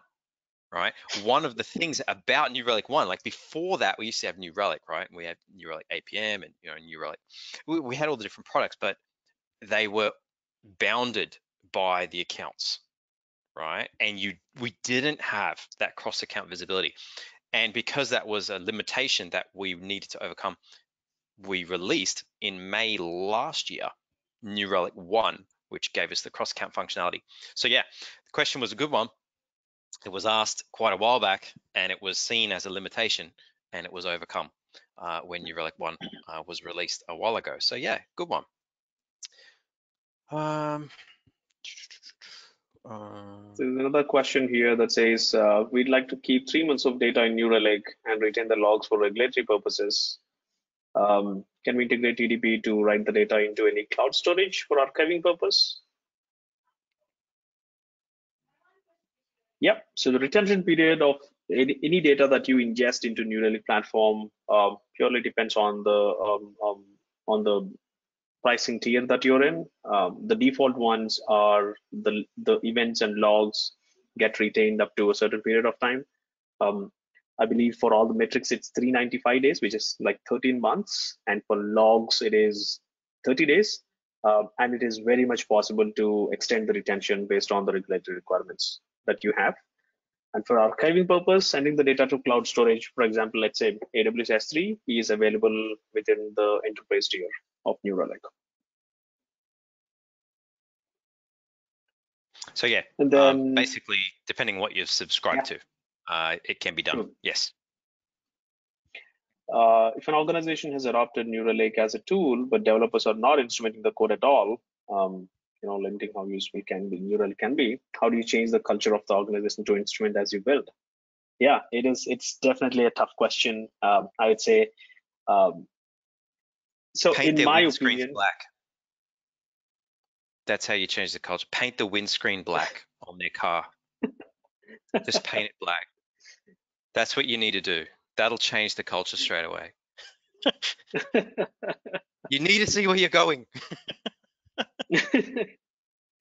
yeah. But in my opinion, Stephen, like I said, I was once a customer of New Relic, dealing with development teams, and then ensuring that they have their code instrumented. It is tough. It is tough. I definitely agree with that. Um, it's just the realization that the development team needs to get from the value of the solution. And people always like to learn it the hard way, right? So once you hit a production issue and you do not have enough insights into your code, and that's when you'd be like, I should have done this instrumentation in past, right? People like to learn it the hard way. But as long as they realize the value of the solution um, during the development cycle, it's always good. But as the owner of observability, and as a person who is handling DevOps, I always took the step and then try to explain it, conduct some sessions, and enablement sessions to the development team, show them the value of the solution, and that's how they started adapting it. And few others who did not adapt it, yeah, they learned it the hard way. Production issue, and then the instrumentation. Yep. Yeah. Um, I have a few thoughts on that as well. I think I agree with you totally. I think a lot of the time it's the issue is it's a time thing that they have a problem with, in that they feel like, oh, the instrumentation side of things is an add-on. It's an extra. It'll take me more time. I can release now without needing to do that. Right. And this will add 10% extra time. My release will be slower. And yeah, to change the culture, they need to see that there's a correlation to, well, you do add a little bit of time here, and then you gain back a lot of time there, right? Um, and I think ultimately they need to see that it's not the need for it is long past ever going away. It's never going to go away that you don't need to instrument. In fact, it's going to become more and more and more important. And ultimately, it needs to be, if you release without instrumentation, it's incomplete code. It needs to be seen that way. It's like, well, you haven't finished, right? It's an incomplete product, as opposed to, well, no, I've shipped the complete product, and this, I didn't put your add-on because that's not relevant to me. It's like, well, no, you didn't finish, right? So I think even in terms of, you know where I'm going with this, right, Ganesh? I think, Yeah, yeah. even in terms of when you originally, spec out your project with what the requirements are, right? It needs to be in the requirements that the thing is instrumented, right? Because, and there's another side to this as well. The other side to it that can get resistance is something that you'll typically see with service level management, right? And from a developer side, they can see it as, oh, but service level management can sometimes be seen as like a blame type of a construct, and that's not really what it's about, and it's not ever what it was supposed to be. It's all about moving faster, more safely, and more efficiently. That's right. So better release of better code, right? And when you realize that the instrumentation is not this afterthought, is nuisance thing that I have to do, but rather this is how we release production code.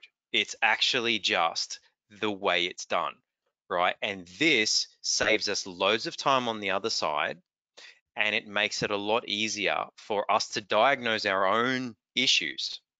So, you know, Yeah. your future you will thank you, right? But it's Yeah. your future you, right? Because when that thing comes back with errors, you're the one that need to fix it. So you literally are doing yourself a favor to put the instrumentation in, right? And actually, True. you're the one that gains the most. Um, you put a little bit of investment up front, and you gain enormously in the background. And a lot of it is just, I mean, who doesn't want to see really how their app is performing, right? And Yeah. the other thing to that I find is I feel like it adds so much value when you really go full stack and you get the front end telemetry coming in. I find that to be more exciting than, I mean, if you're doing your stack observability only, you're seeing your app, you've probably got a general idea on that anyway, you know, and then your infra, maybe you care or you don't care about that. But what's really, really nice is to see the utilization from the customer side, right? And I mean, who doesn't want to have an app and then see how it's actually utilized and how it's actually performing out in the wild? Correct. Correct. Yeah. Absolutely. Absolutely. I see a couple of requests to have a break for 10 minutes. Yes, yes, So definitely. there are 2 or 3 unanswered questions which we will answer once we are back from break. Dan, if that's okay with you. Definitely. Let's go on a break, guys. Yeah, so let's come back in 10 minutes time. All right. All right, see you all shortly.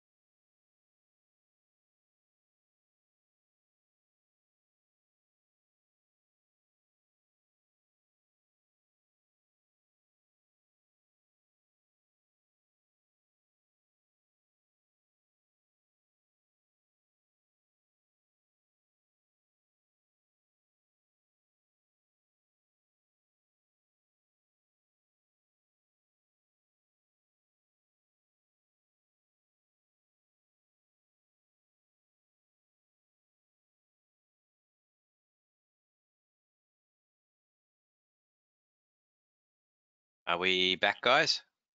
Everybody here?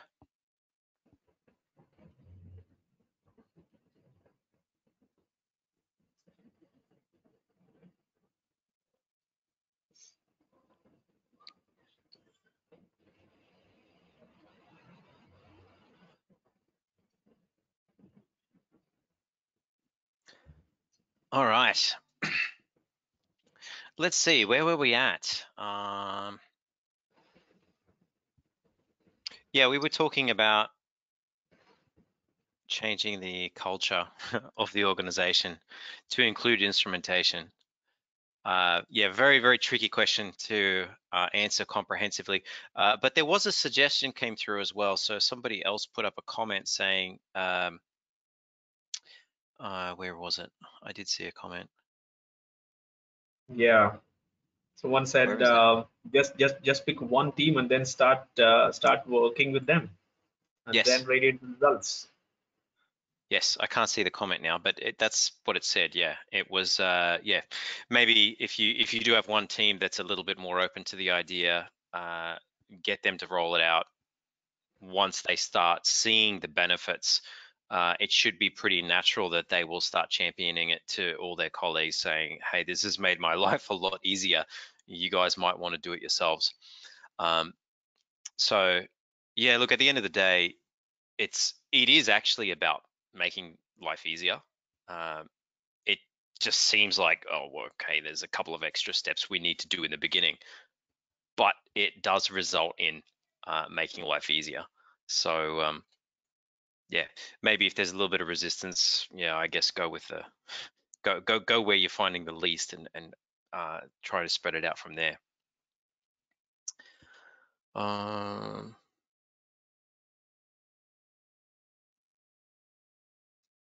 I think that looked like it was all the questions, I think. Yeah, I think that's most of Yep. it. All right, great. Good stuff. Let's see. So now there was a couple other things. You know what? I might get you to, if you're okay to keep demoing stuff, I'll get you to demo it, Ganesh. It gives me a little bit of a break too. It's good. But I'll tell you what. Just before you go into the demo, I got to give you things to demo about, right? So I want to show you this. I'm just going to share out my screen.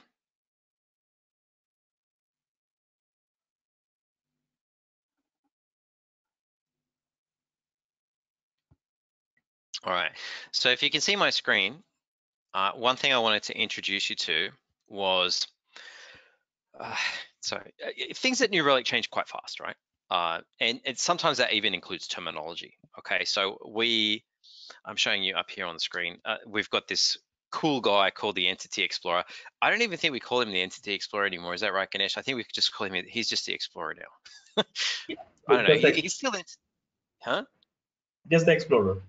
Yeah, he was Entity Explorer. In the beginning, he was Entity Explorer, and it seemed really cool. But actually, when you say it a lot of times, Entity Explorer, and then you're saying, what's an entity, you know? And it's quite hard to say entity a lot of times. So anyway, he's just Explorer now. But you can see these slides. You notice they're screenshots of what was the Entity Explorer, but he's the Explorer, okay? There are some really cool things about this, right? Ganesh was just showing you on the homepage on his favorites, right? So anything that you have starred will be on that homepage, right? But we have a number of different views in the Explorer that are designed to show you very specific things, and they will be so helpful to you. So for example, this baby over here, right? This is, well, we call it Lookout. But this is a view that we can very easily get to from within Explorer. And we can actually get you a view of this that will show you your 4 golden signals for your apps, right? And you can see here that the, it shows it up as bubbles, right? So you get to see the scope of whatever the app is in terms of size. And then you get to see whether its performance is higher or lower. right, than what it was an hour ago. Okay, so this is designed just to surface up anything that is immediately noticeable to be quite different to how it was an hour ago. All right. So I want to show that, and just before, so we'll do that, and then I also want to show one of the other views. So we've got this guy here. This is fantastic when you are looking into troubleshooting situations where you've got some alerting going on, and you want to diagnose the alerts and you want to fix these. So this is an alert-centric view of your instrumented entities in New Relic. So that's another thing that we're going to look at. And well, yeah, and the other one that we can do, which we'll probably do, I mean, we might touch on it today, but we'll do more of it later on, is we will show you in the summary screens, you can see all the related entities that are associated with the object that you're looking at the moment. But for now, I'm going to pass it back over to you, Ganesh. If we can maybe just jump into the homepage and let's look through Explorer and see the different views on Explorer.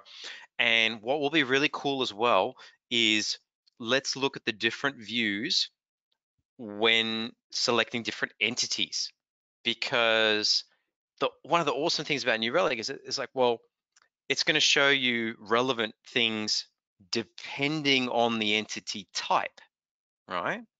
So for example, we're not going to show you web transaction time when you're looking at an underlying host. That's the wrong kind of thing to show you for a host, right? But we might show you things like CPU utilization on a host.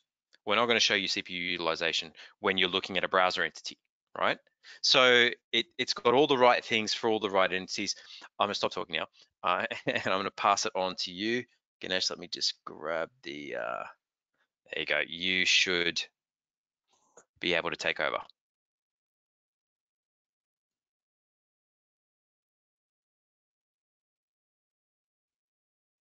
There you go.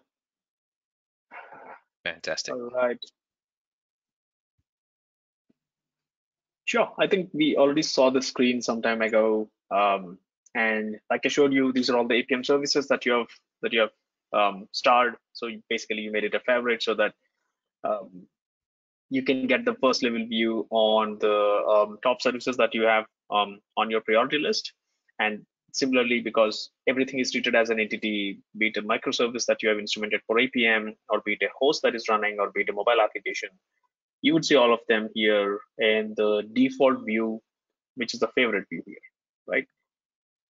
But can we just increase the size on the font a little bit there, Ganesh? Let's just sure. Yeah, It's, zoom in just a touch would be there good. you go. Yeah, it's kind of nice. Cool. Oops. There you go. Yeah.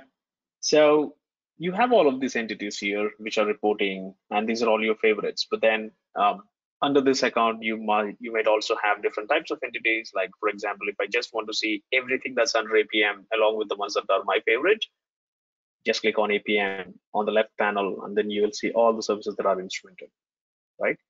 Just not APM and just not hosts. If you have any containers running, because of the auto detection of the infrastructure agent that's running on the host, all the containers are detected, and it's just going to list out all of them here on the screen, right? If you want to take a look at all the entities here, there is a huge list that you can see, which is ongoing, and it probably would be like 20 or 30 pages. But now, the other view that Dan just mentioned, which is a really good view, which is Navigator, right? You go to Navigator, it gives you this beautiful view where while it's already categorizing different types of entities that are part of this account, it also gives you a quick idea on what's the status of each of these entities. So for example, if I consider APM here, I have around 46 services that are running. And out of 46 microservices that are instrumented, I have 4 services that are showing me an alert condition of critical alert condition here, right? And just taking my mouse, taking my cursor on top of this APM service, it gives me a first level information on why is this showing an alert condition here as critical. It shows me that, you know what, you have an alert condition on this application, that is your Abdex is, if it is less than 1 for about 60 minutes, show a critical alert. And that's exactly what the alert condition is going to show here, right?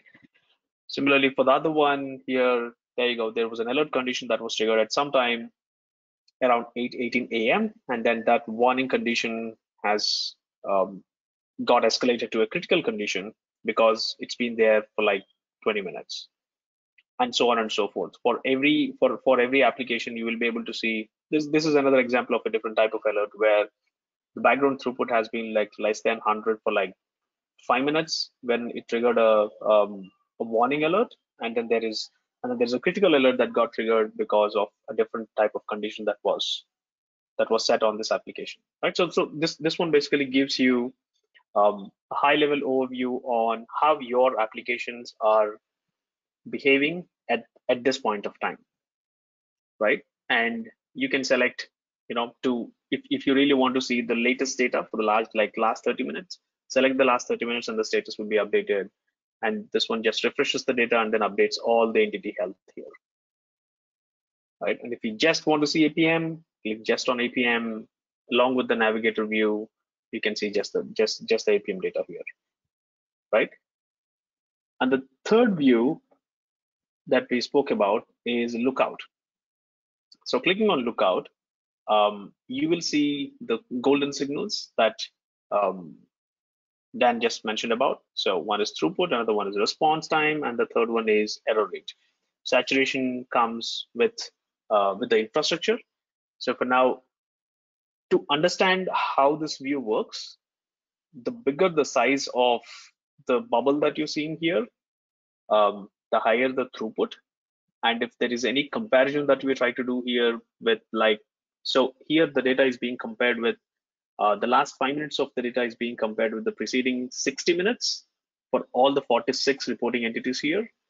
And as of now, there is no data, there is not much of a difference, right? And for example, if I consider this one, and if it says that 60 minutes ago, the data, the difference is, let's say the throughput, whatever the throughput that I have now is way higher than what I had 60 minutes ago. This one is going to be in like purplish color, right? And now if I'm seeing a throughput which is way lesser compared to what I had 60 minutes ago, this one is going to be something like orangish, right? Like you can see here, the legend, right? I'm just going to try and then get a proper comparison report here. Let's say, let me try to get some proper comparison here. Just the other thing on that as well, guys.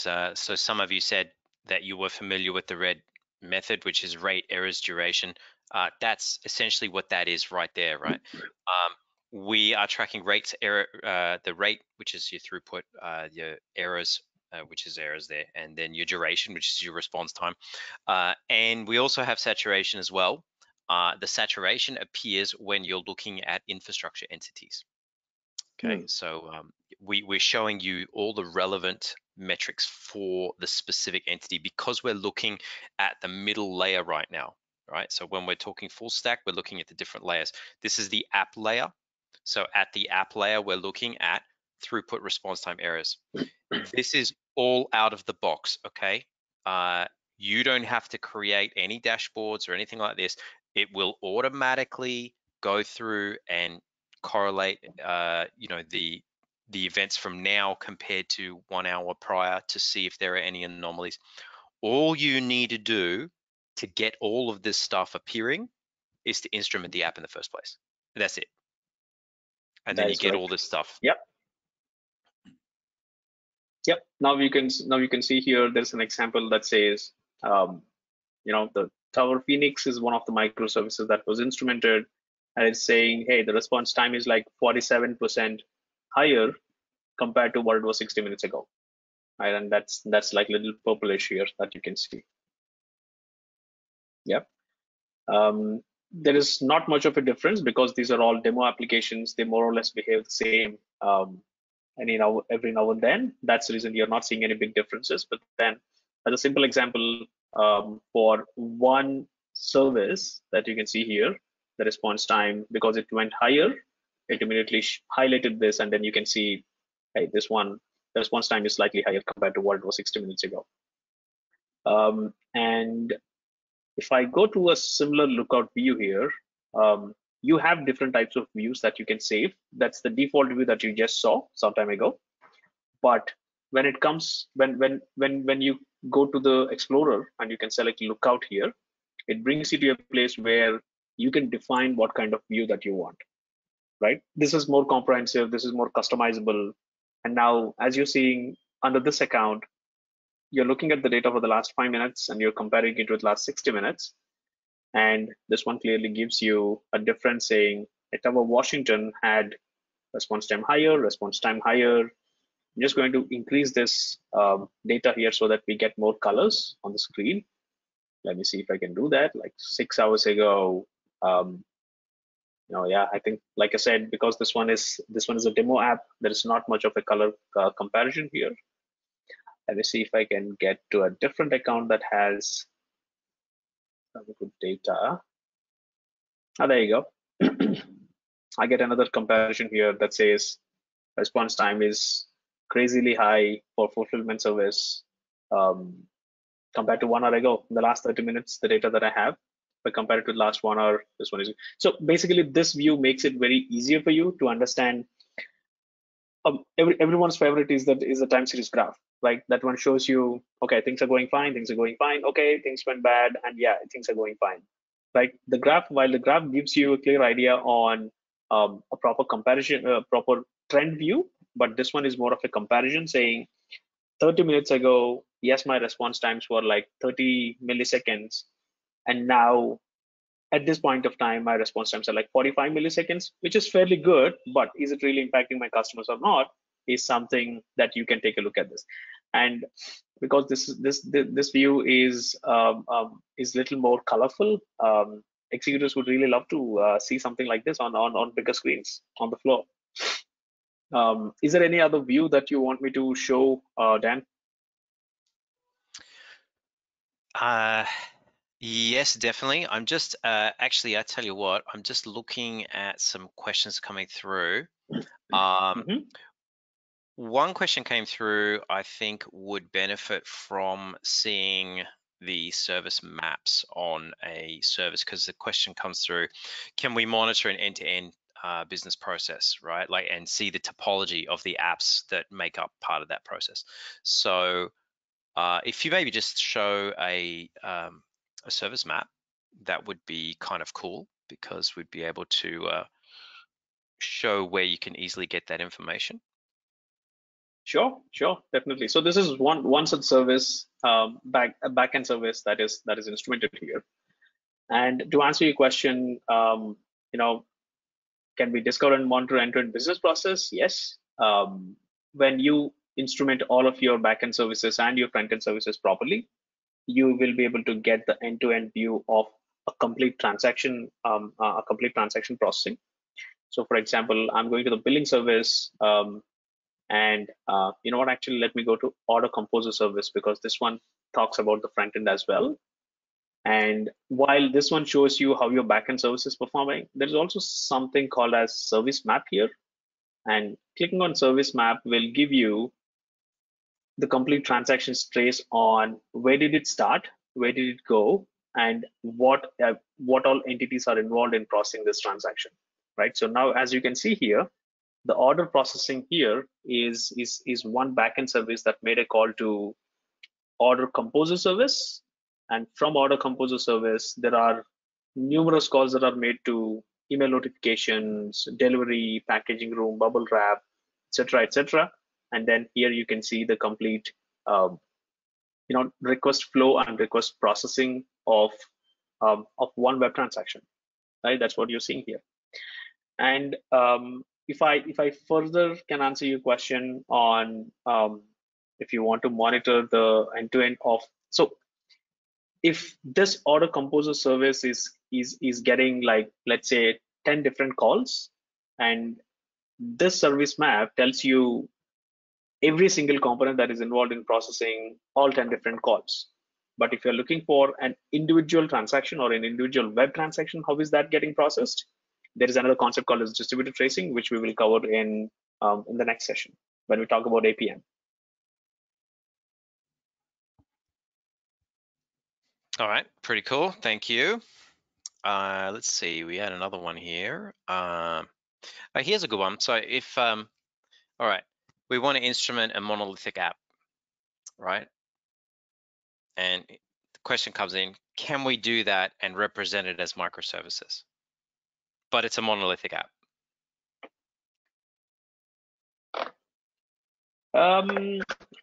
You can do that, but it depends. It depends on how you're instrumenting the application. So now, if you have a monolithic application which is taking care of, let's say, if there are like 20 or 30 transactions that you have, right? When I say web transactions, I'm talking about the API calls that can be API calls that takes care of. Sorry, not API calls. Pieces of code that calls each other, like big monolithic app. Mm-hmm. So when the way that you're instrumenting this, when you instrument this one, because this is a monolithic app, you make that extra effort to instrument individual pieces of code, add custom attributes, and using the custom attribute, you can build your own visualization that shows it as different components calling each other. And that's possible, and that's pretty much possible.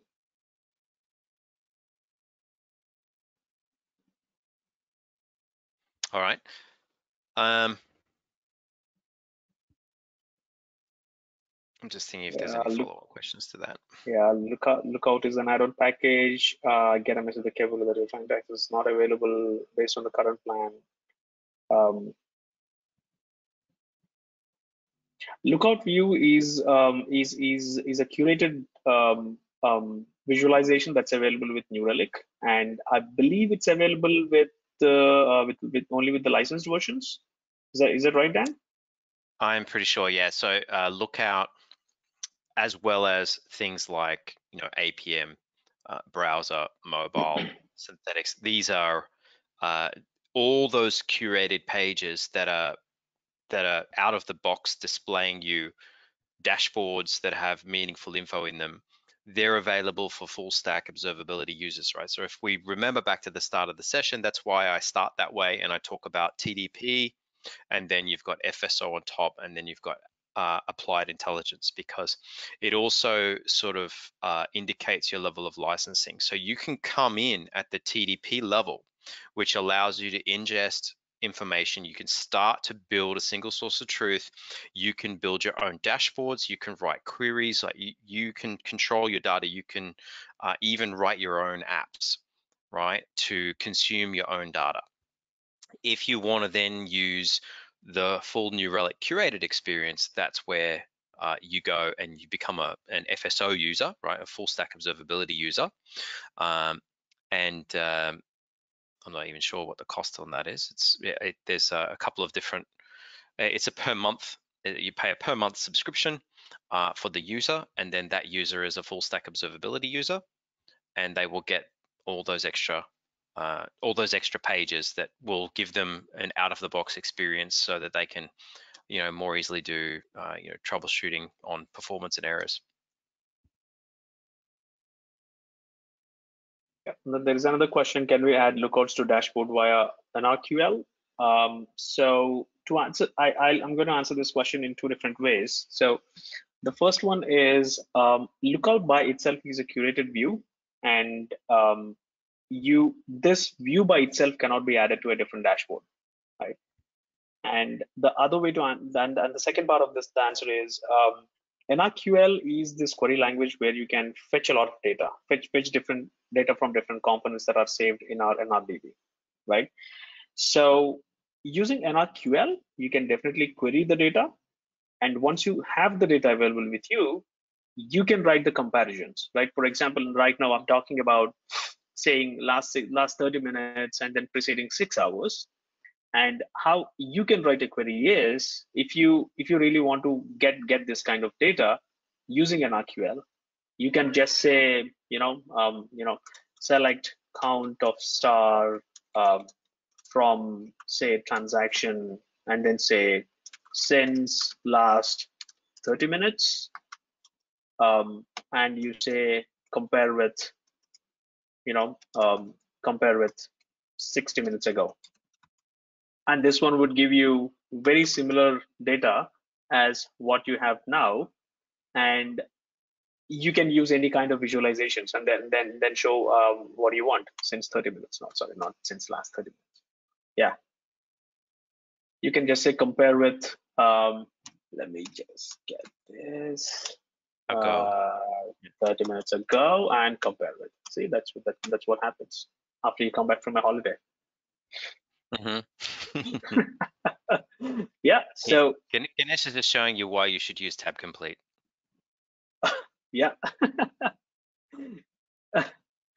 Yeah. So to answer your question on this one, yes, it is possible. So you can just do the comparisons like this, and then say, there are different types of visualizations that are available. If you want to put it in a time series, you just want to present this number in a dashboard. Yeah, and this one shows you what's the growth percentage here.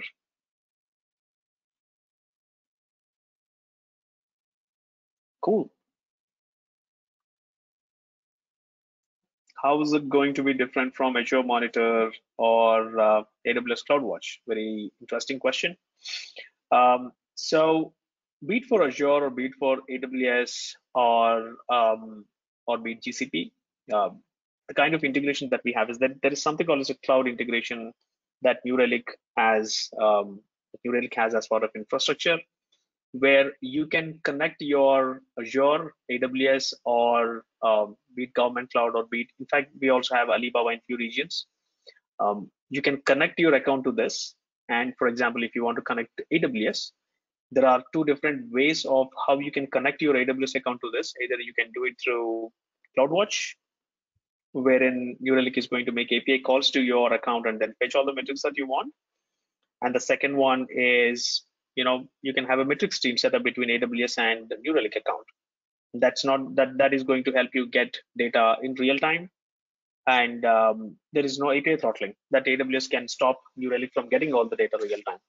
So yeah, Azure Monitor and AWS CloudWatch not just gives you the infrastructure metrics that you have hosted on your cloud service provider account, but it can also give you information on other services. So for example, Lambda function, right? And like you can see here, these are all the different types of integrations available for AWS.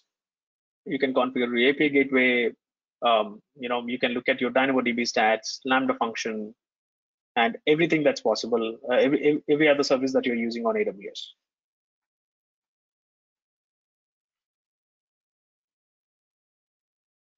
All right, that's more or less the questions that we have, Dan. All right, thank you very much for that. Let me see what else I wanted to cover. So we've looked at the lookout view. We've had a look at the alerts view. The other thing that I wanted to introduce today was something that's relatively new to the platform. It's only been around for a couple of months, but it is a really awesome tool. It's called Workloads. I think Ganesh should probably like it as well. But it also so we've got this. So it's a thing. It's called Workloads, and it actually leads us into then another discussion that we can have on an even newer product, which is called the Errors Inbox.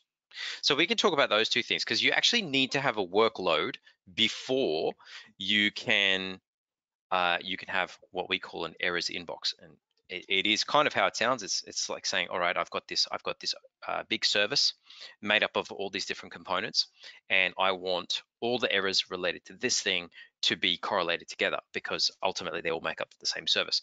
So that becomes a specific Errors Inbox for a workload. But if you ever wanted to know, well, why would I want to create a workload? There's a hell of a lot of really good reasons. But now there's another even newer reason, which is the Error Inbox.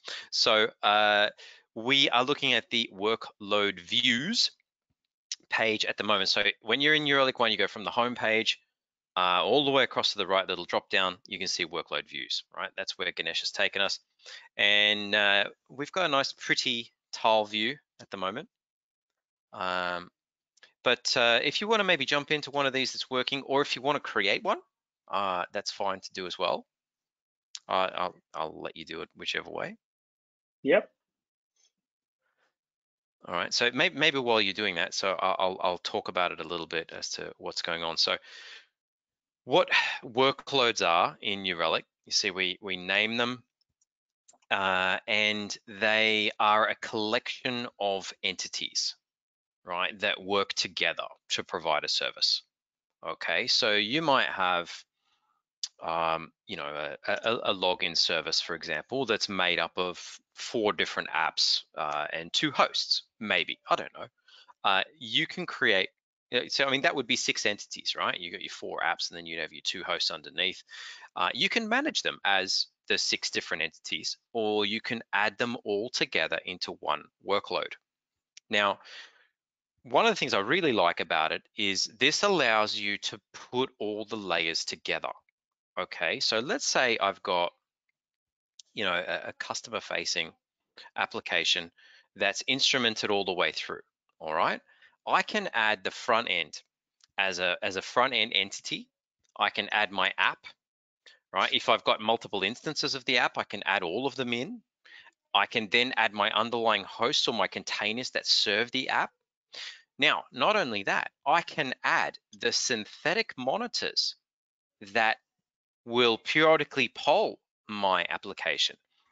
I can add dashboards related to this overarching service. So everything that is now related to that one contained service made up of a few entities can all be grouped together into a single workload, which is awesome in a lot of different ways. As Ganesh is going to show you in a second, you will end up with a curated performance view, right? So depending on the entities that you pick, different charts will appear, which is great, right? We're obviously going to show you the most relevant things for each of the entities that have been selected. Alerts that are created on the individual entities will roll up to the workload itself. So let's say you've got a critical alert firing on a host, right? Your apps are still okay, and all of them are contained within one workload. That workload will go critical because one of the entities inside it is critical. So that's where you've got that workload tile view, which we started out at, right? Now, if we have a look at what Ganesh has just done, and you might want to run us through it because I was just explaining things. I wasn't looking at what you're doing. Oh, sure. Yeah. Yeah. So show us what you've done. So, You've added some services, some apps, and some hosts. I can see. yep. So what I did here is, you know, I just picked up my 4 different microservices that I'm running. I have a fulfillment service, I have a bubble wrap service, shipment label, and proxy west. All these 4 services that belong to one application, and all 4 services are running on these 3 different hosts. So I know that these are running on these 3 different hosts. And then I also have a browser application, which is the one that actually makes calls to these backend services. Additionally, I also have a synthetic service where I'm going to check all the APIs, are they working fine or not? So what I did was I just added all of these entities to my workload. And then how I did this, I'm just going to quickly show you how I did this one. So all I have to do is create a workload and then give a name here. And then it's going to list out every single entity that I have within this account here. But now what I am going to do is I will say, hey, I have my APM service. So all I just do is I just type APM and then select services APM here. So it shows me all the 47 entities that I have. I pick up saying, I could probably be belonging only just to the fulfillment service. I'm a developer who belongs to fulfillment service, right? So I just go to fulfillment service and then I just click on add here. And then I say, because my fulfillment service is also called by the delivery service, I want to know the health of the delivery service as well.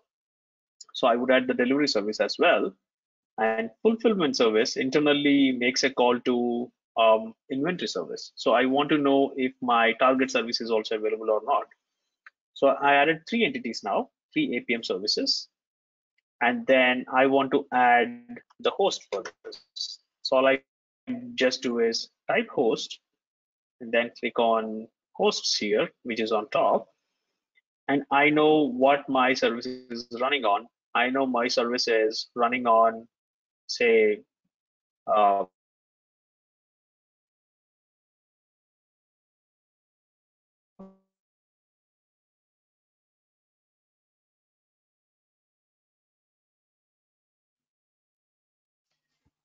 Ganesh, I lost you. one of these services here, one of these servers here. So I'm just going to add this entity here.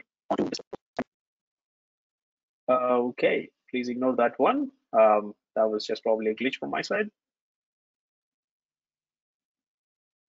Is my audio still? Can you hear me? I lost you. I lost you for a moment. I lost you for a moment, but you seem to be back now. I lost you for about 10 seconds there. Cool. I think. Is the screen also visible? Yeah, everything's visible. I was able to see everything. I lost your audio for about 10 seconds. Okay. So yeah, I just added the server on which my microservice is hosted. I just clicked on add here. That's it. And then I have a synthetic monitor that is set up to check all my if all my APIs are working or not. So I just added this. That's all. And then I gave it a name saying something test NRU, and then I just laid it on create on workload. And what this did is help me. I'm just going to discard these changes because I already have the workload created. And what this did is this just created a workload workload for me here. Let me just go to workloads and then try to find this one, the one that I just created. I just created something by the name NRU. Oops, the name is a little different. It is name is NRU. Where do I have that? Oh, it's showing only for this account. Let me just go to all accounts. We have numerous accounts here, so yeah, it's possible that you're not seeing all of them. Let me just go to my. There you go. NRU demo workload that I just created. I click on this, and these are exactly the same set of entities that I added to the workload. And currently, because everything is healthy, it's showing me green everywhere, right? So, but the use case of this workload is that if a developer or a team, or for example, now they call it as tribes in a lot of companies, that if I have a tribe who's taking care of just the checkout functionality, they would be worried about how things are working just for their checkout functionality. Sources that are calling checkout and checkout service, the destination, the other services that it is calling. So basically, the service map between between this service that belongs to the tribe and to the other service that this service is dependent on, and also the hosts and any other health checks that they want. Right. So now, as you can see on the screen here, this one gives you a good view on what's the status of your overall workload. Right. And then there are different views to this. Again, when I say if I have to switch to the navigator view, this one gives me a tabular view, and then the navigator view gives me a little beautified view of this. I can just click on include data.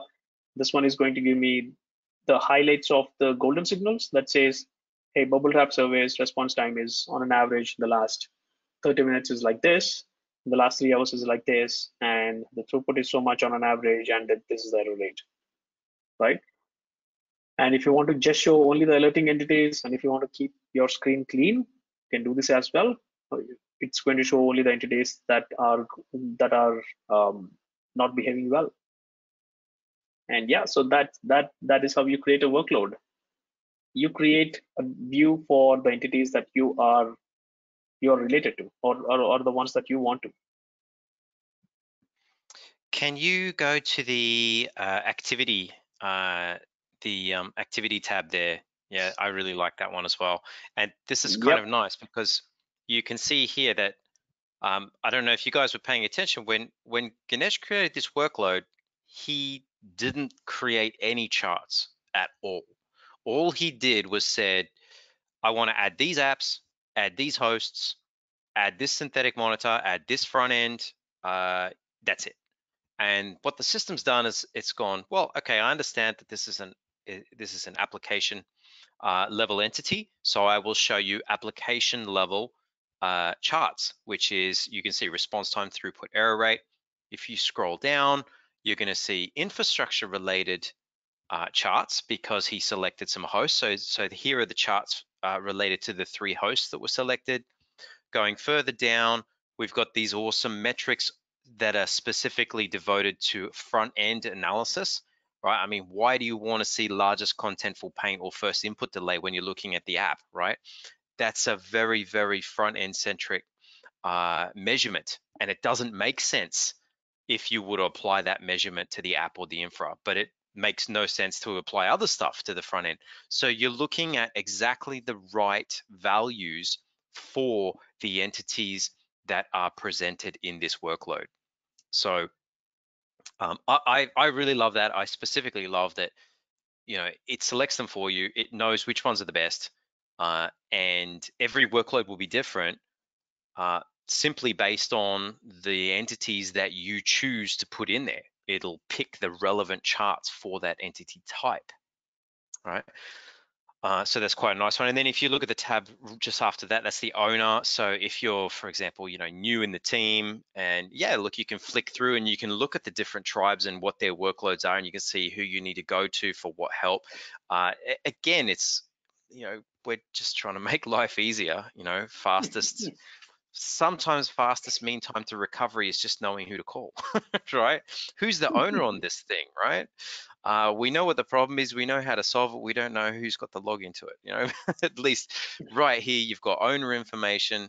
We've got the actual live stats on the entire workload, all the apps, and all the infrastructure and all the front end telemetry, all in one. And even before that, you would go right back to the beginning to the health, and you'd probably leave your workload on that health view. And when you start seeing things that maybe go yellow or go red, you'd then drill into your activity, and you can then see exactly what's going on. Now, we're coming towards the end. There's just a couple of other things I'd love to point out. So we've got some workloads here. How about we have a quick look at errors inbox, which you can only apply if you have a workload. So sure. Yes, we capture errors, right, guys? Obviously, we capture errors. We capture front-end errors. We capture application errors. We capture errors all across the stack.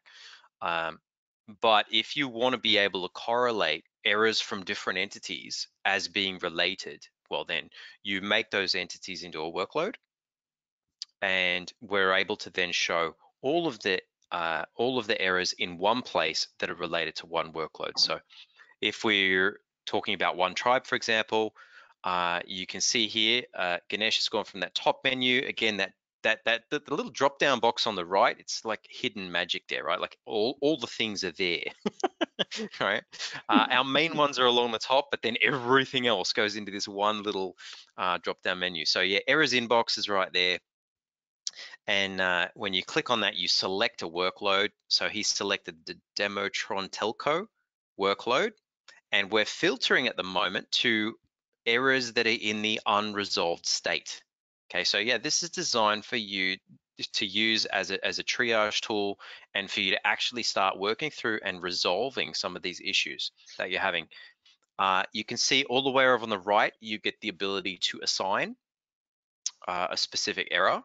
So you can see there, you got the little, yeah, you can click on those and see you can assign them to different people, and then you can change the status of it to, you know, resolved or unresolved as they currently are. And you can see there's that graph showing the occurrences over time, how many occurrences there've been. And obviously you're then able to click on any of these and drill down for further information related to the specific error.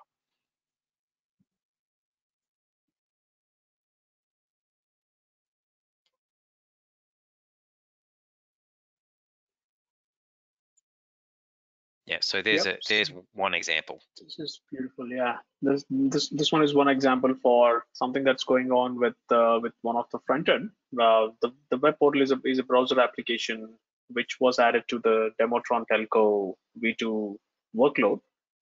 And once we got this error, it just captured this error, and then so basically the intention of errors inbox is it's going to make life easier for all the developers, right? Because as a developer, there is definitely a lot of pain in detecting and triaging and getting the root cause of the error, even if it is occurring for the second time. It's always really tough, right? So from New Relic side, what we have done is we just made sure that this is going to be a very developer friendly stuff here, right? And we don't want the developers to spend a lot of time identifying and losing context of everything, switching between different pages. So what errors inbox does is just like how Dan mentioned, it's going to intelligently group all the different types of group different types of errors, and then show them in one detailed summary of one page. And the best part here is that you can, while you assign it to a person, the person can actually do the RCA, do the fix, and add that in the comments here, right? Just like this, right? Someone tag to you and then say, hey, please fix it, buddy. And someone says, hey, it's broken again. Can you please fix it? And hey, please take a look at this one. And the RCA comments can actually be mentioned under this. That one will help anyone in future, if the same error occurs, what to do and what not to do, right? Yeah, and this consolidation can happen across APM, browser, mobile, serverless, anything that you add to your workload. So yeah, like you can see here, this is basically the kind of an incident management solution that you have. It groups up all the different types of errors, lets you assign it to someone else, add comments, shows the complete set of activity, and use this as a reference for future as well. I would sort of say it's almost pre-incident management. It's kind of like you're solving these errors proactively in your workloads so that incidents don't get generated in the first place. That is correct. Yeah. So this is a pre-incident management, I guess. Now, here's an interesting question, and it sort of relates to our last topic that I was going to mention, which was I was just going to talk briefly about the full stack, like the different layers and just the general process on how to go about instrumenting, because we've been talking about that. But one of the questions here was, can New Relic read, an APM, read an application behind reverse proxy, right? Now there is, so you're you've okay. So the other half of the question is a statement saying you installed the agent. Have installed the agent in the past, but was unable to see any data, and most likely because it's being blocked. So one of the things I usually do at this point, but you're sharing the screen, Ganesh, so I'll get you to do it. In Sure. Google, you just say New Relic networks, like networks, one word, and it takes you to a docs page. It's a really, really good docs page that tells you the connectivity requirements for New Relic, right?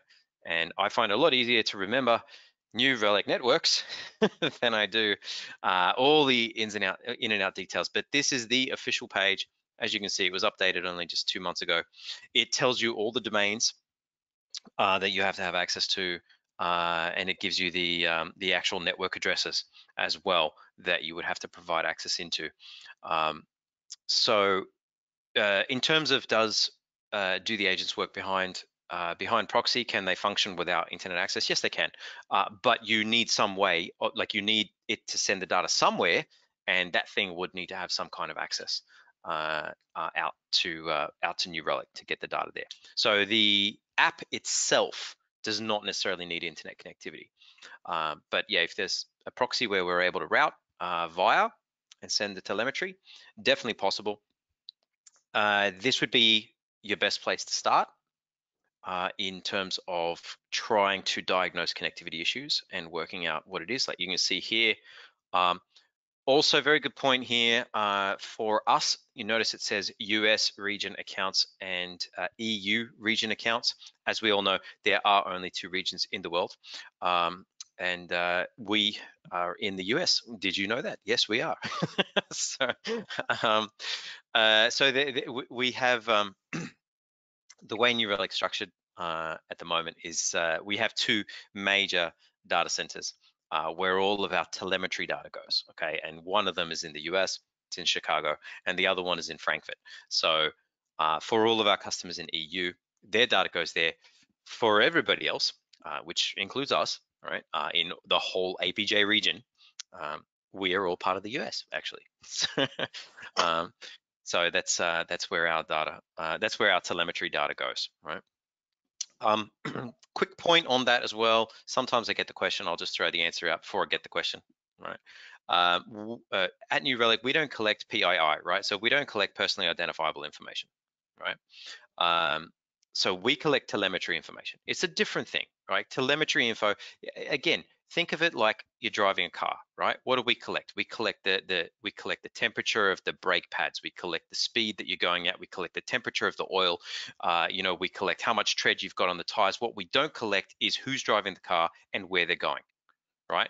We don't want to know their specific destination, and we don't know who's driving the car. We don't even care. Like, it's nothing personally identifiable, but we want to know all the telemetry about the vehicle, right?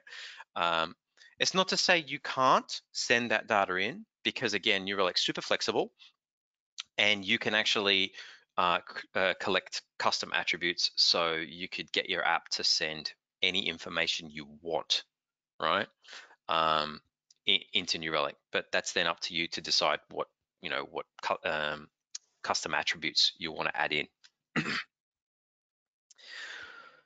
So yeah, yeah, I hope that answers your question. Gives you the networks page, which is a good one. I sometimes forget to give you guys that, but I like for you to have it. It's a very good page.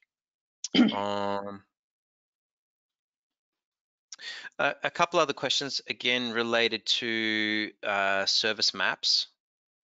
If you maybe want to just show where to get those again. So if you go from a application entity, guys, or from a browser entity, for example, will be probably the easiest ways. But you can jump in. Now that's okay. That's service levels, right? So there was 2 questions. One, yep. Service level, one service. So you don't see service level. You don't see it because it's beta, right? It's not actually GA yet. So we're going to pretend that doesn't exist, all right? Because it doesn't exist, all right?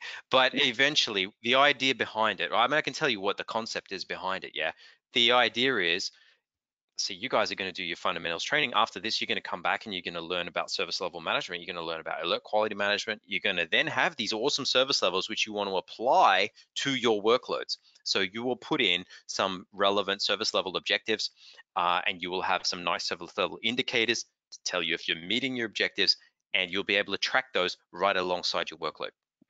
That's the concept, but it doesn't exist, right? Shh, put it out of mind. It's beta, right? Yeah, you can subscribe to the beta program, right? There, you can do that if you really want and get all the experimental features and play around. Okay.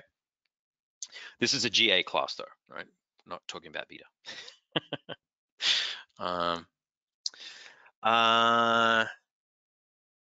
Quick answer. Is there a Terraform? Yes. Is there Terraform support? Yeah. Yes. Yeah. Go ahead. Quick answer to that is yes, definitely. Right. You can go onto Terraform's page, actually look up, go to the Terraform providers, and there's a ton of info there with regard to New Relic support.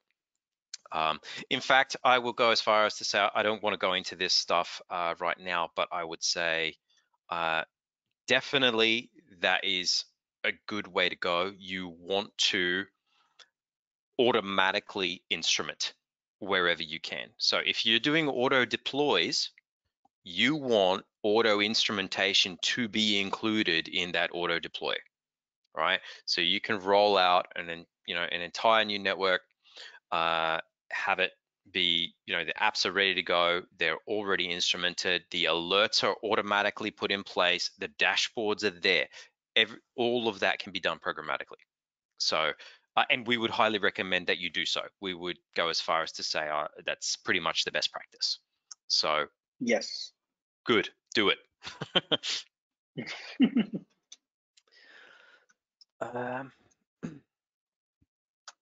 Integration, Jira. Where are we at with Jira? We had Jira for a bit. We lost Jira. We've got Jira back. Where are we at with Jira at the moment? Ganesh? we do not. I think because of the Atlassian Jira API changes that went through, I think back a couple of years ago. We just disable it. We just disable it from then, and we are trying to get back that button that says, create a Jira ticket. But then that is still in progress. That is still in progress. Product team is on it. Yeah, we had it and then we lost it and then we had it again and then we lost it again and we're getting it back. Actually, when you look at if you go and look in applied intelligence, which we'll look at in another session, it shows it there. It's but it's like coming soon. So yes, I will say yes at some point. At some point, yeah. Yeah. Okay, cool. We got the answer on that one. Any data transformation components available within ingestion area if developer sends PCI, PII data to New Relic by mistake? I think we should talk about the data dropping rules. Yeah, you want to take that one? Yes, I was going to say. Oh, yeah, sure. So go for it, Ganesh. Sure. Yeah, so in case if the developer sends a PII or PCI data, so yeah, I think like Dan mentioned sometime back, the very first thing is none of the agents or the components that New Relic instruments your application with collect any PII data. We do not collect any PII data or any sensitive information. But if a developer sends it by mistake, and if it is identified, and if you would like to drop the data, we have something called as data dropping rules, because we have a GraphQL server which exposes a set of APIs to the admins who can leverage those APIs and then drop all the data by feeding, by just feeding a query, an RQL query. If you can identify that data through an RQL query, you can just feed that to the GraphQL API and then just drop all the data that you want. It is possible to drop it.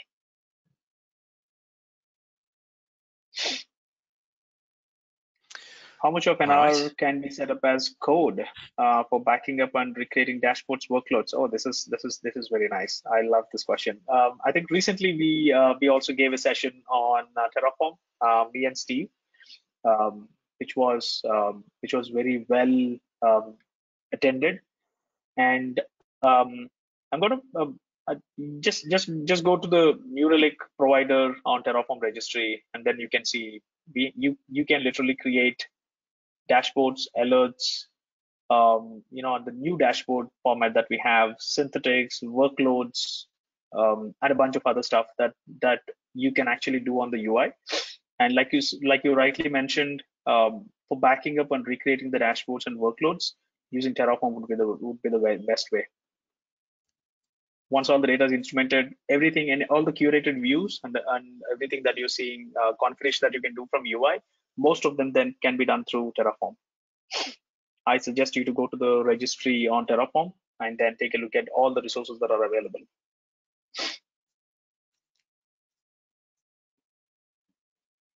All right. And a tracing question. Can we trace a transaction end to end if we've got a few extra services stuck in the middle, like MuleSoft or BizTalk or something in the middle? I believe MuleSoft or BizTalk would be treated as an external services, because those will not be instrumented as a backend service by New Relic. And if not instrumented, that would be treated as an end-to-end as an external service. But again, it depends on the use case. Please reach out to us separately, and we can have a detailed discussion on this. Just on that as well, guys. So even though, there's two things one is looking at the trace all the way through and looking inside each component. And what Ganesh was saying is that we may not be able to look inside the component. It doesn't mean you won't see the trace, and it doesn't mean we won't get any information. If you're looking Correct. inside an external service, you will still see the number of requests made to it. You will still see the amount of time that that service takes to respond to those requests, right? You just can't, because it's external to, it hasn't been instrumented, you just won't be able to go right inside the actual service itself, see, all the timings on every individual transaction and the methods inside those transactions. So you'll miss that. But it's not to say that in that trace you'll get no info. You will still get the amount of time spent in that component of the trace.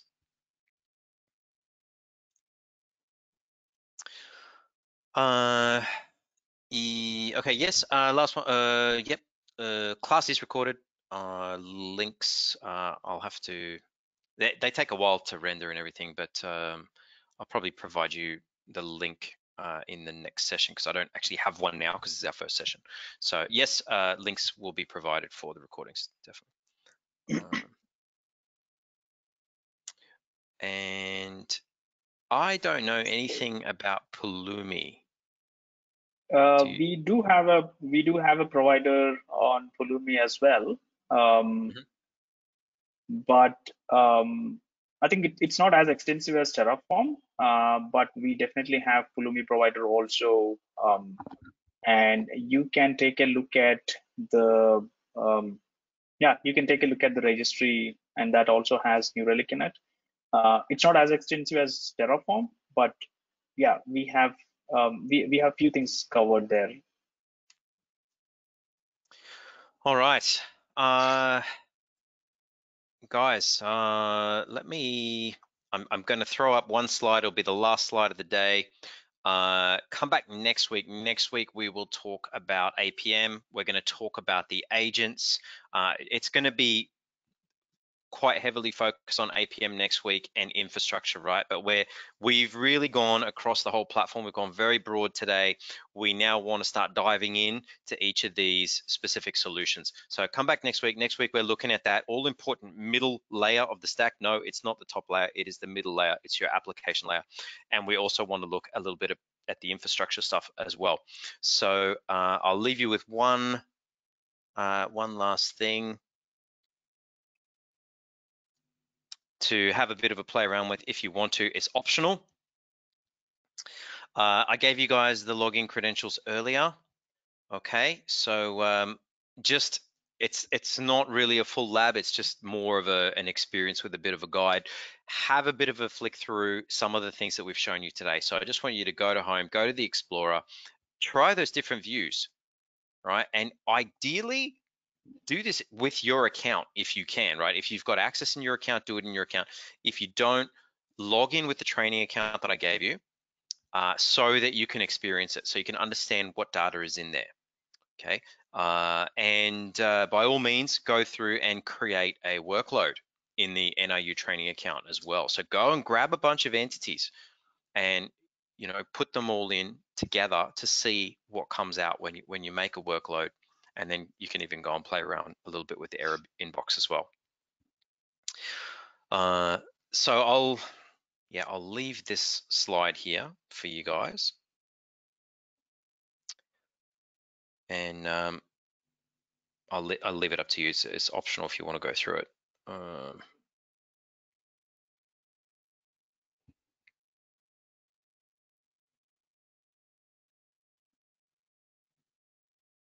All right, couple of other questions now, pretty specific ones. But yeah, okay, guys, we'll finish up the session. So if you guys, if you don't have any questions, feel free to log out now. Thank you very much for your attendance today. It's been pretty fun. I hope you guys have enjoyed it. We are trying to make it entertaining. If you want us to wear some funny hats or something, make it more fun for you next week, let us know. But otherwise, we are very much looking forward to seeing you all back here at the exact same time. It's 1 p.m. Australian Eastern Standard Time. Ganesh very kindly decided to join me at 8:30 in the morning. It was 8:30, right? for you? It is. Yeah, 8:30 in the morning. So Ganesh has got an 8:30 start every Monday morning with me for the next 6 weeks. Very, very nice. I really appreciate it. That's awesome. We will answer the last couple of questions for you guys now, and then finish up and look forward to seeing you guys next week.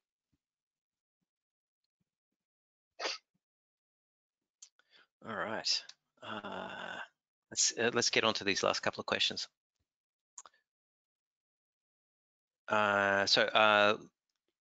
Monitor Microsoft Dynamics CRM on premise. Microsoft Dynamics CRM. Not really sure what the tech platform that's used under this, but if it is .NET, yes, you can instrument it with New Relic APM .NET agent that we already have, and that should give you enough data of all the web transactions that your services dealing with. And if we are talking about the dynamic CRM, the front end as well, again, based on the technology, we should have a browser monitoring that's available that you can instrument with your front end to look at front end performance. Yeah, I'll answer that by saying that if you have code level access to the app, yeah, and the app is written in either Ruby, Python, PHP, or Node, .NET, Java, C or Go, and you have code level access to the app, then you can install the application level agent, and you should be able, and provided the application has some mechanism to get back to New Relic, either directly or via proxy, then you can have instrumentation on the app. I think I've made it sound more complex than it is. In most cases, it's like 2 lines, right? It's just you just put these 2 lines in and bang, your app's instrumented. In most cases, it's that easy. But that's where we're going to start next week, right? So next week we'll start. Remind me, Ganesh, if I don't do it in the beginning. But that's how we want to start. We want to jump in with the add more data button, right? We want to talk about the guided install. We want to talk about the application agents a little bit.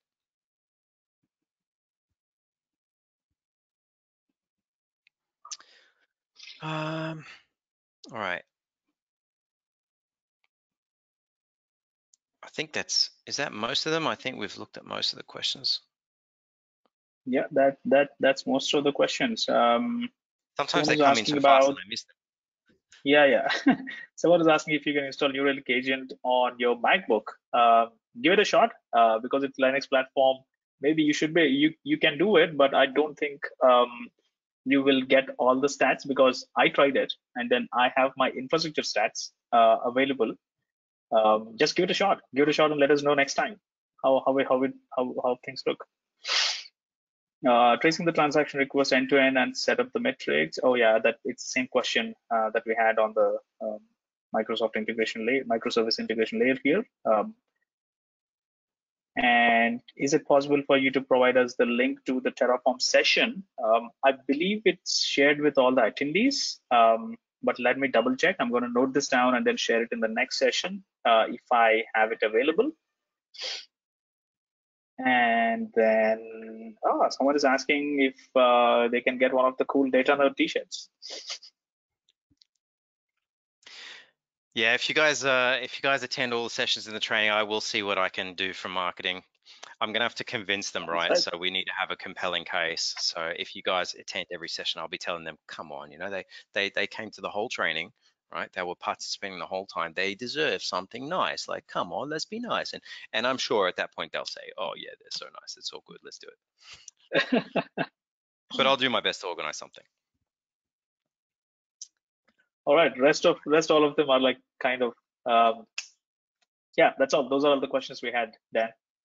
Yeah, the only other thing I saw, I didn't see if you had an answer for it, was talking a little bit later about taking a transaction from front end all the way through to back end and going through that process. So yeah, that'll be when we talk about distributed tracing. We will be doing that. That actually will be next week. Okay, so that's a nice topic for us to talk about at that time. But as I said, I wasn't going to keep you guys past that 3-hour mark. We've just hit the 3-hour mark, so I'm going to let you go. Thank you very much once again for your attendance, and really looking forward to seeing you all back here next week for our second half of the first day of our New Relic fundamental platform training. Perfect. Thanks, guys. Awesome. Thank you. Thanks, Ganesh.